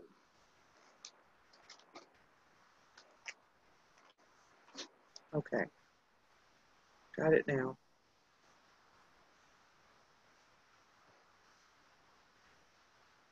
So you've got your Loa Loa, which is super convenient because you got two eyes and it's got two Loas. It's from a bite from the chrysops fly. And that chrysops fly sounds a whole lot to me like a cyclops eye. Because whenever you think of those like cyclops, you know, okay, that's the defining feature of a cyclops is they only have one eye. So for me, again, that really clicks. So Loa Loa is the eye worm. Got two eyes, you got two Loas. It's more prevalent during the day, whereas your Bancrofty is more prevalent at night, more nocturnal. Your, go ahead. So is this like a biting fly? Does it bite? It is a blood-sucking fly. Oh, God. Yeah, and people say that this is like one of the worst places to live. They have obviously never been to the rainforest. They've never been to South America. They have never been to Africa. They've never been to Australia. Oh my gosh. You want to talk about like deadly everything? Go to Australia. So people need to stop complaining because even our Texas mosquitoes got nothing on some of these like bloodsuckers from other places. We might have bloodsucking flies here. I'm not actually sure. I think we do. You know me, I'm a little dramatic sometimes. So your method of infection is going to be which form? Is it going to be rhabditiform or filariform? Filiform. Fill, air, reform. reform. Filariform. Yep. Filariform. That was closer. That was a whole lot closer. Someone would know what you're talking about. Okay. Filariform larva enters blood through a fly bite, specifically the chrysops fly. Your diseases and symptoms are calabar swellings, which is from the migration through the tissues. It's also called the African eyeworm. And your diagnosis is going to be to identify the microfilaria or adult worm in the patient. So if you are testing their blood, are you going to find the microfilaria or the adult worm? If you're testing for blood, you would find the microfilariae. Perfect. And if you're testing the tissue? And that's when you would do the adult worm. You would find the adult worm, yes. In the subcutaneous tissue, now this Loa Loa, it's called the eye worm because it often migrates to the ocular region. I don't know what makes it do that, why it does it, how it does, well, I know how it does it, but like, it's a subcutaneous tissue worm, but often goes to the ocular region, which makes it the eye worm. So if you get one in one eye, does that mean that you get them in both? I don't think that is necessarily true, no. Okay. And all the pictures I've ever seen have only been in one eye, but they might have just been zooming up on one. But no, I do not think that is Loa Loa. You're right back. Whoa.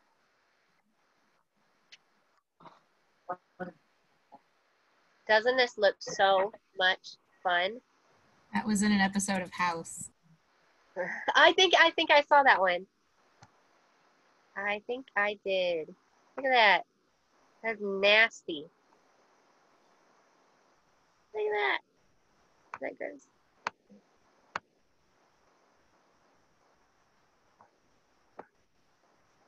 Like I can eat about and talk about this at the same time, but it's still super gross.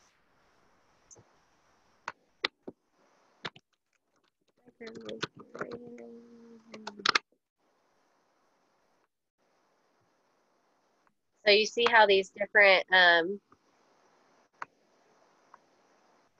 these are getting into some other ones too. So here's our Wucher area, and then our Loa Loa, then your Brugia Malii, and your Mancinella azardi, Mancinella Preston. See how they all have different nucleoli. Some of them are less noticeable than others, but like your Bancrofty, the nucleoli don't go, or your nuclei don't go to the tip of the tail. Can you paste that to our notes? This one? Yeah, because I like how you can see the difference. Like one has a little hook on the tail, the Lola, Uh-huh. and Uh, it goes all the way to the tail. yeah. Well, no, it doesn't. You can't, well, it does except for the, like the little end piece, but it means the actual tail part, it does. See, Okay. that's just like a little, um, like membranous piece onto it. Microfilariae.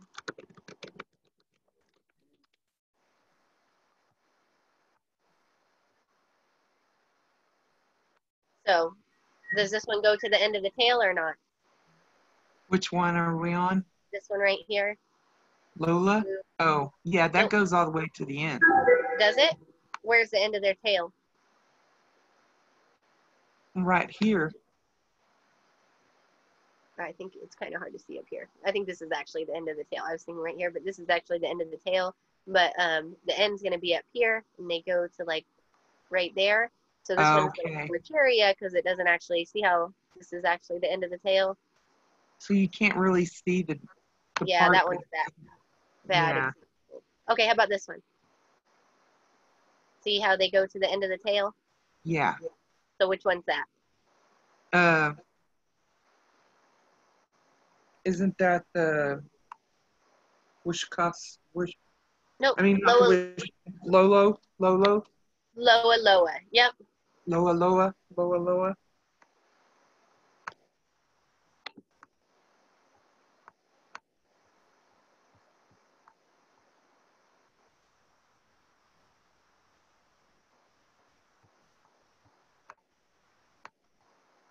Here's some pictures. So here's your Wucheraria bancrofti, and see how here's the tail, and then you still have a lot of tail that doesn't have nuclei in it. And then see here, this one has tail that doesn't Right. have nuclei in it. You can faintly see an A. You can faintly see the tail that doesn't have. Yes. And then here, you've got Loa Loa, and see how they go all the way to the end of the tail. This one goes here's the end of the tail, they go all the way, they kind of get pointed. This one goes all the way. Lola looks like it's got more of a pointed tail than Westcott. Yeah, and I think that's that nuclei that give it its shape or appearance. And then here's some difference between your Brugia malleae.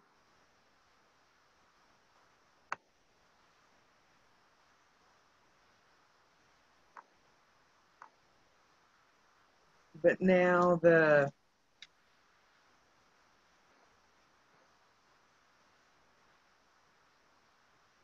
so let me ask you a question.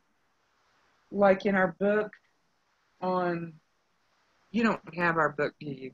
I do actually. There's one Okay. that is the same. On 28, what's the difference in that fold on the tail? You know how it curves on 28? Is that the type of sheath, or The sheath. am I Yeah. completely off? Yeah, that's the type It curves. Like, see how the Lola has like a double or triple fold on that tail there, but Oh, then that curve? No, that curve is just to show you that they can move. That curve okay. is not specific to any one species, because when you're, if you're flying through the blood, let's say you've got a bathing suit on and your bathing suit has like a little scarf to it that looks like that, it's going to keep moving and twisting, right? Those are not specific to each different kind. But what is that it has a sheath or it does not have a sheath, or which is that kind of like extra little flowy part is that sheath. And then the nuclei, where they are, whether they're segmented and stuff like that. Okay.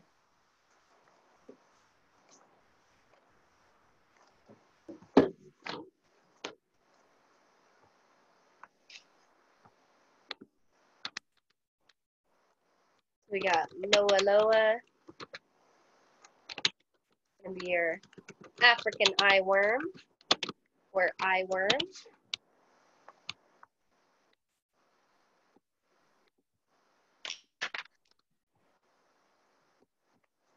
So you have 2 eyes. You got 2 loas. Do we need to know that that's the black fly? Yes, you'll need to know. I think you actually should know that it's a chrysops fly. But if you can't remember that, at least try to remember that it is most certainly a fly, blood-sucking fly. Which one is the African black fly? Is that African the, black fly? huh? African black fly? Yeah.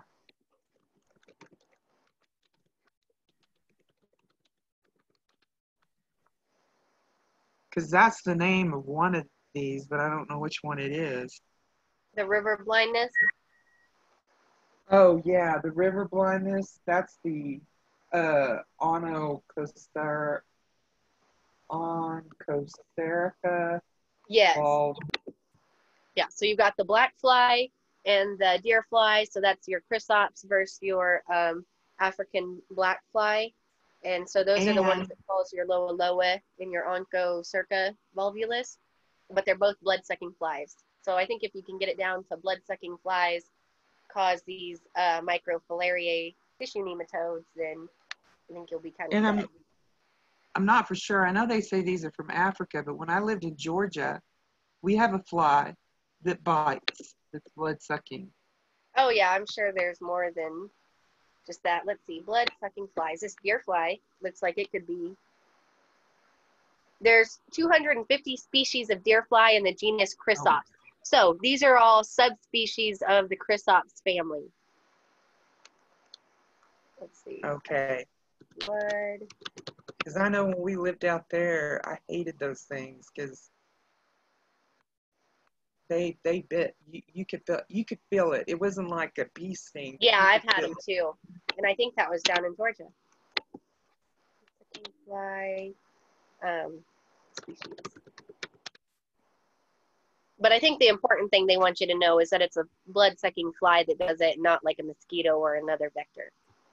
Right. Hey, do y'all know what kind of, what is an inanimate object as a vector called? Like if you have an inanimate object that spreads disease. A fomite? A fomite, yep. So if it's living, it's going to be like a vector, or I think there's, or a, was it transmission host?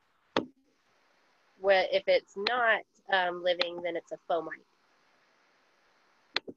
So you said inanimate, what?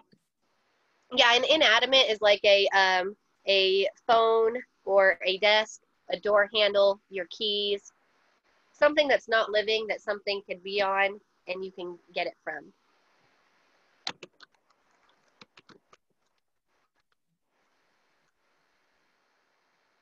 So your loa loa is your African eyeworm from the chrysops fly or a blood-sucking fly. If you can't remember that, fly rhymes with eye. And that works for your Onchocerca volvulus too. That's also caused by a fly.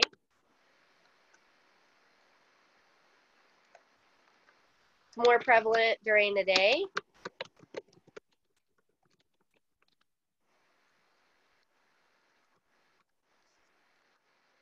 Your method of infection, method's going to be faleriform larva. And what's that? What stage is that? Like the teenager stage. It's in between the adult and the larva. And is it the feeding or infective stage? Feeding. Oh, yes. Infection. I'm sorry. Yes, infective stage. I knew you knew it, but yes, not feeding. It's your infective. Faleriform larva enters blood through a fly bite. Your disease and symptoms.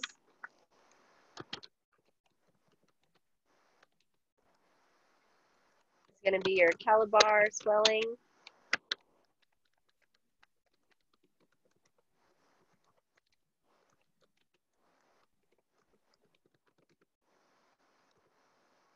And this is due to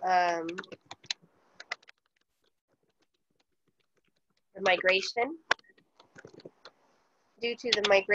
through the tissue.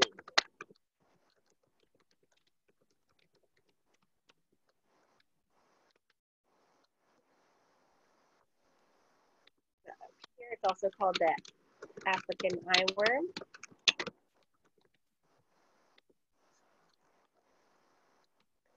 Diagnosis. That one. What kind of nematode is this?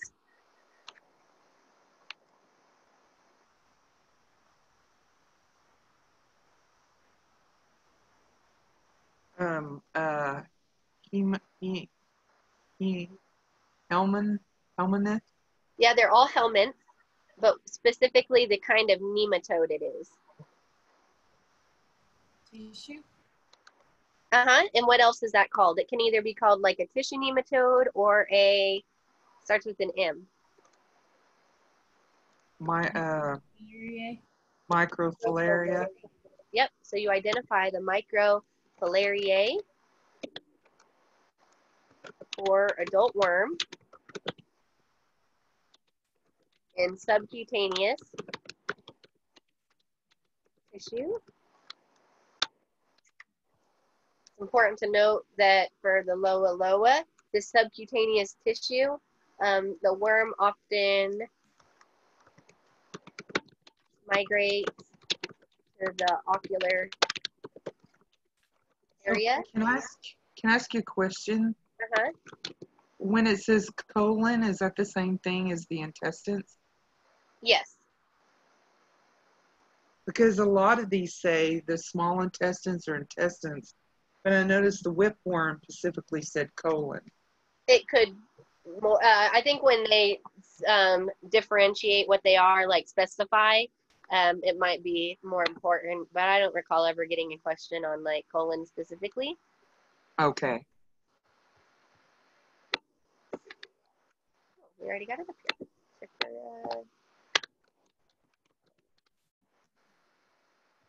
Oh, I don't want pictures.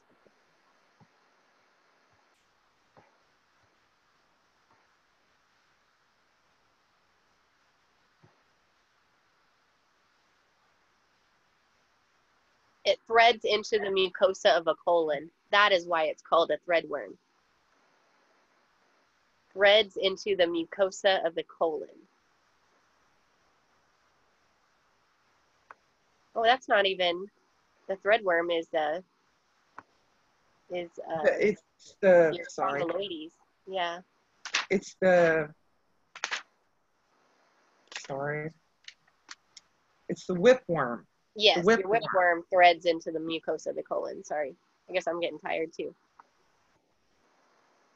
Yeah. I don't know how weak it's been. I feel ya. Oh, that's so gross. Y'all see that?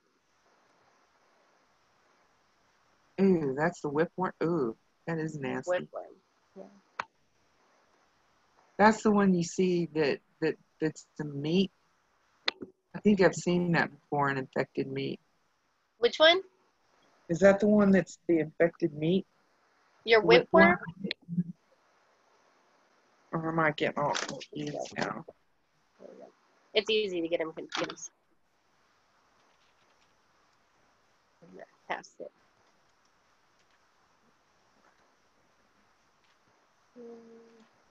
There we go. It's in the it's ingestion, and I think it's just like normal ingestion. It's your undercooked meat is going to be your carnivorous one. That's your Trichinella spiralis. Okay. Which is different than the Trichuris trichuria. Okay.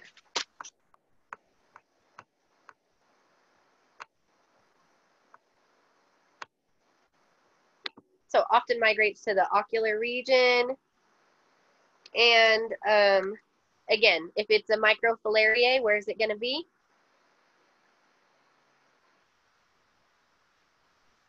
Don't tell me.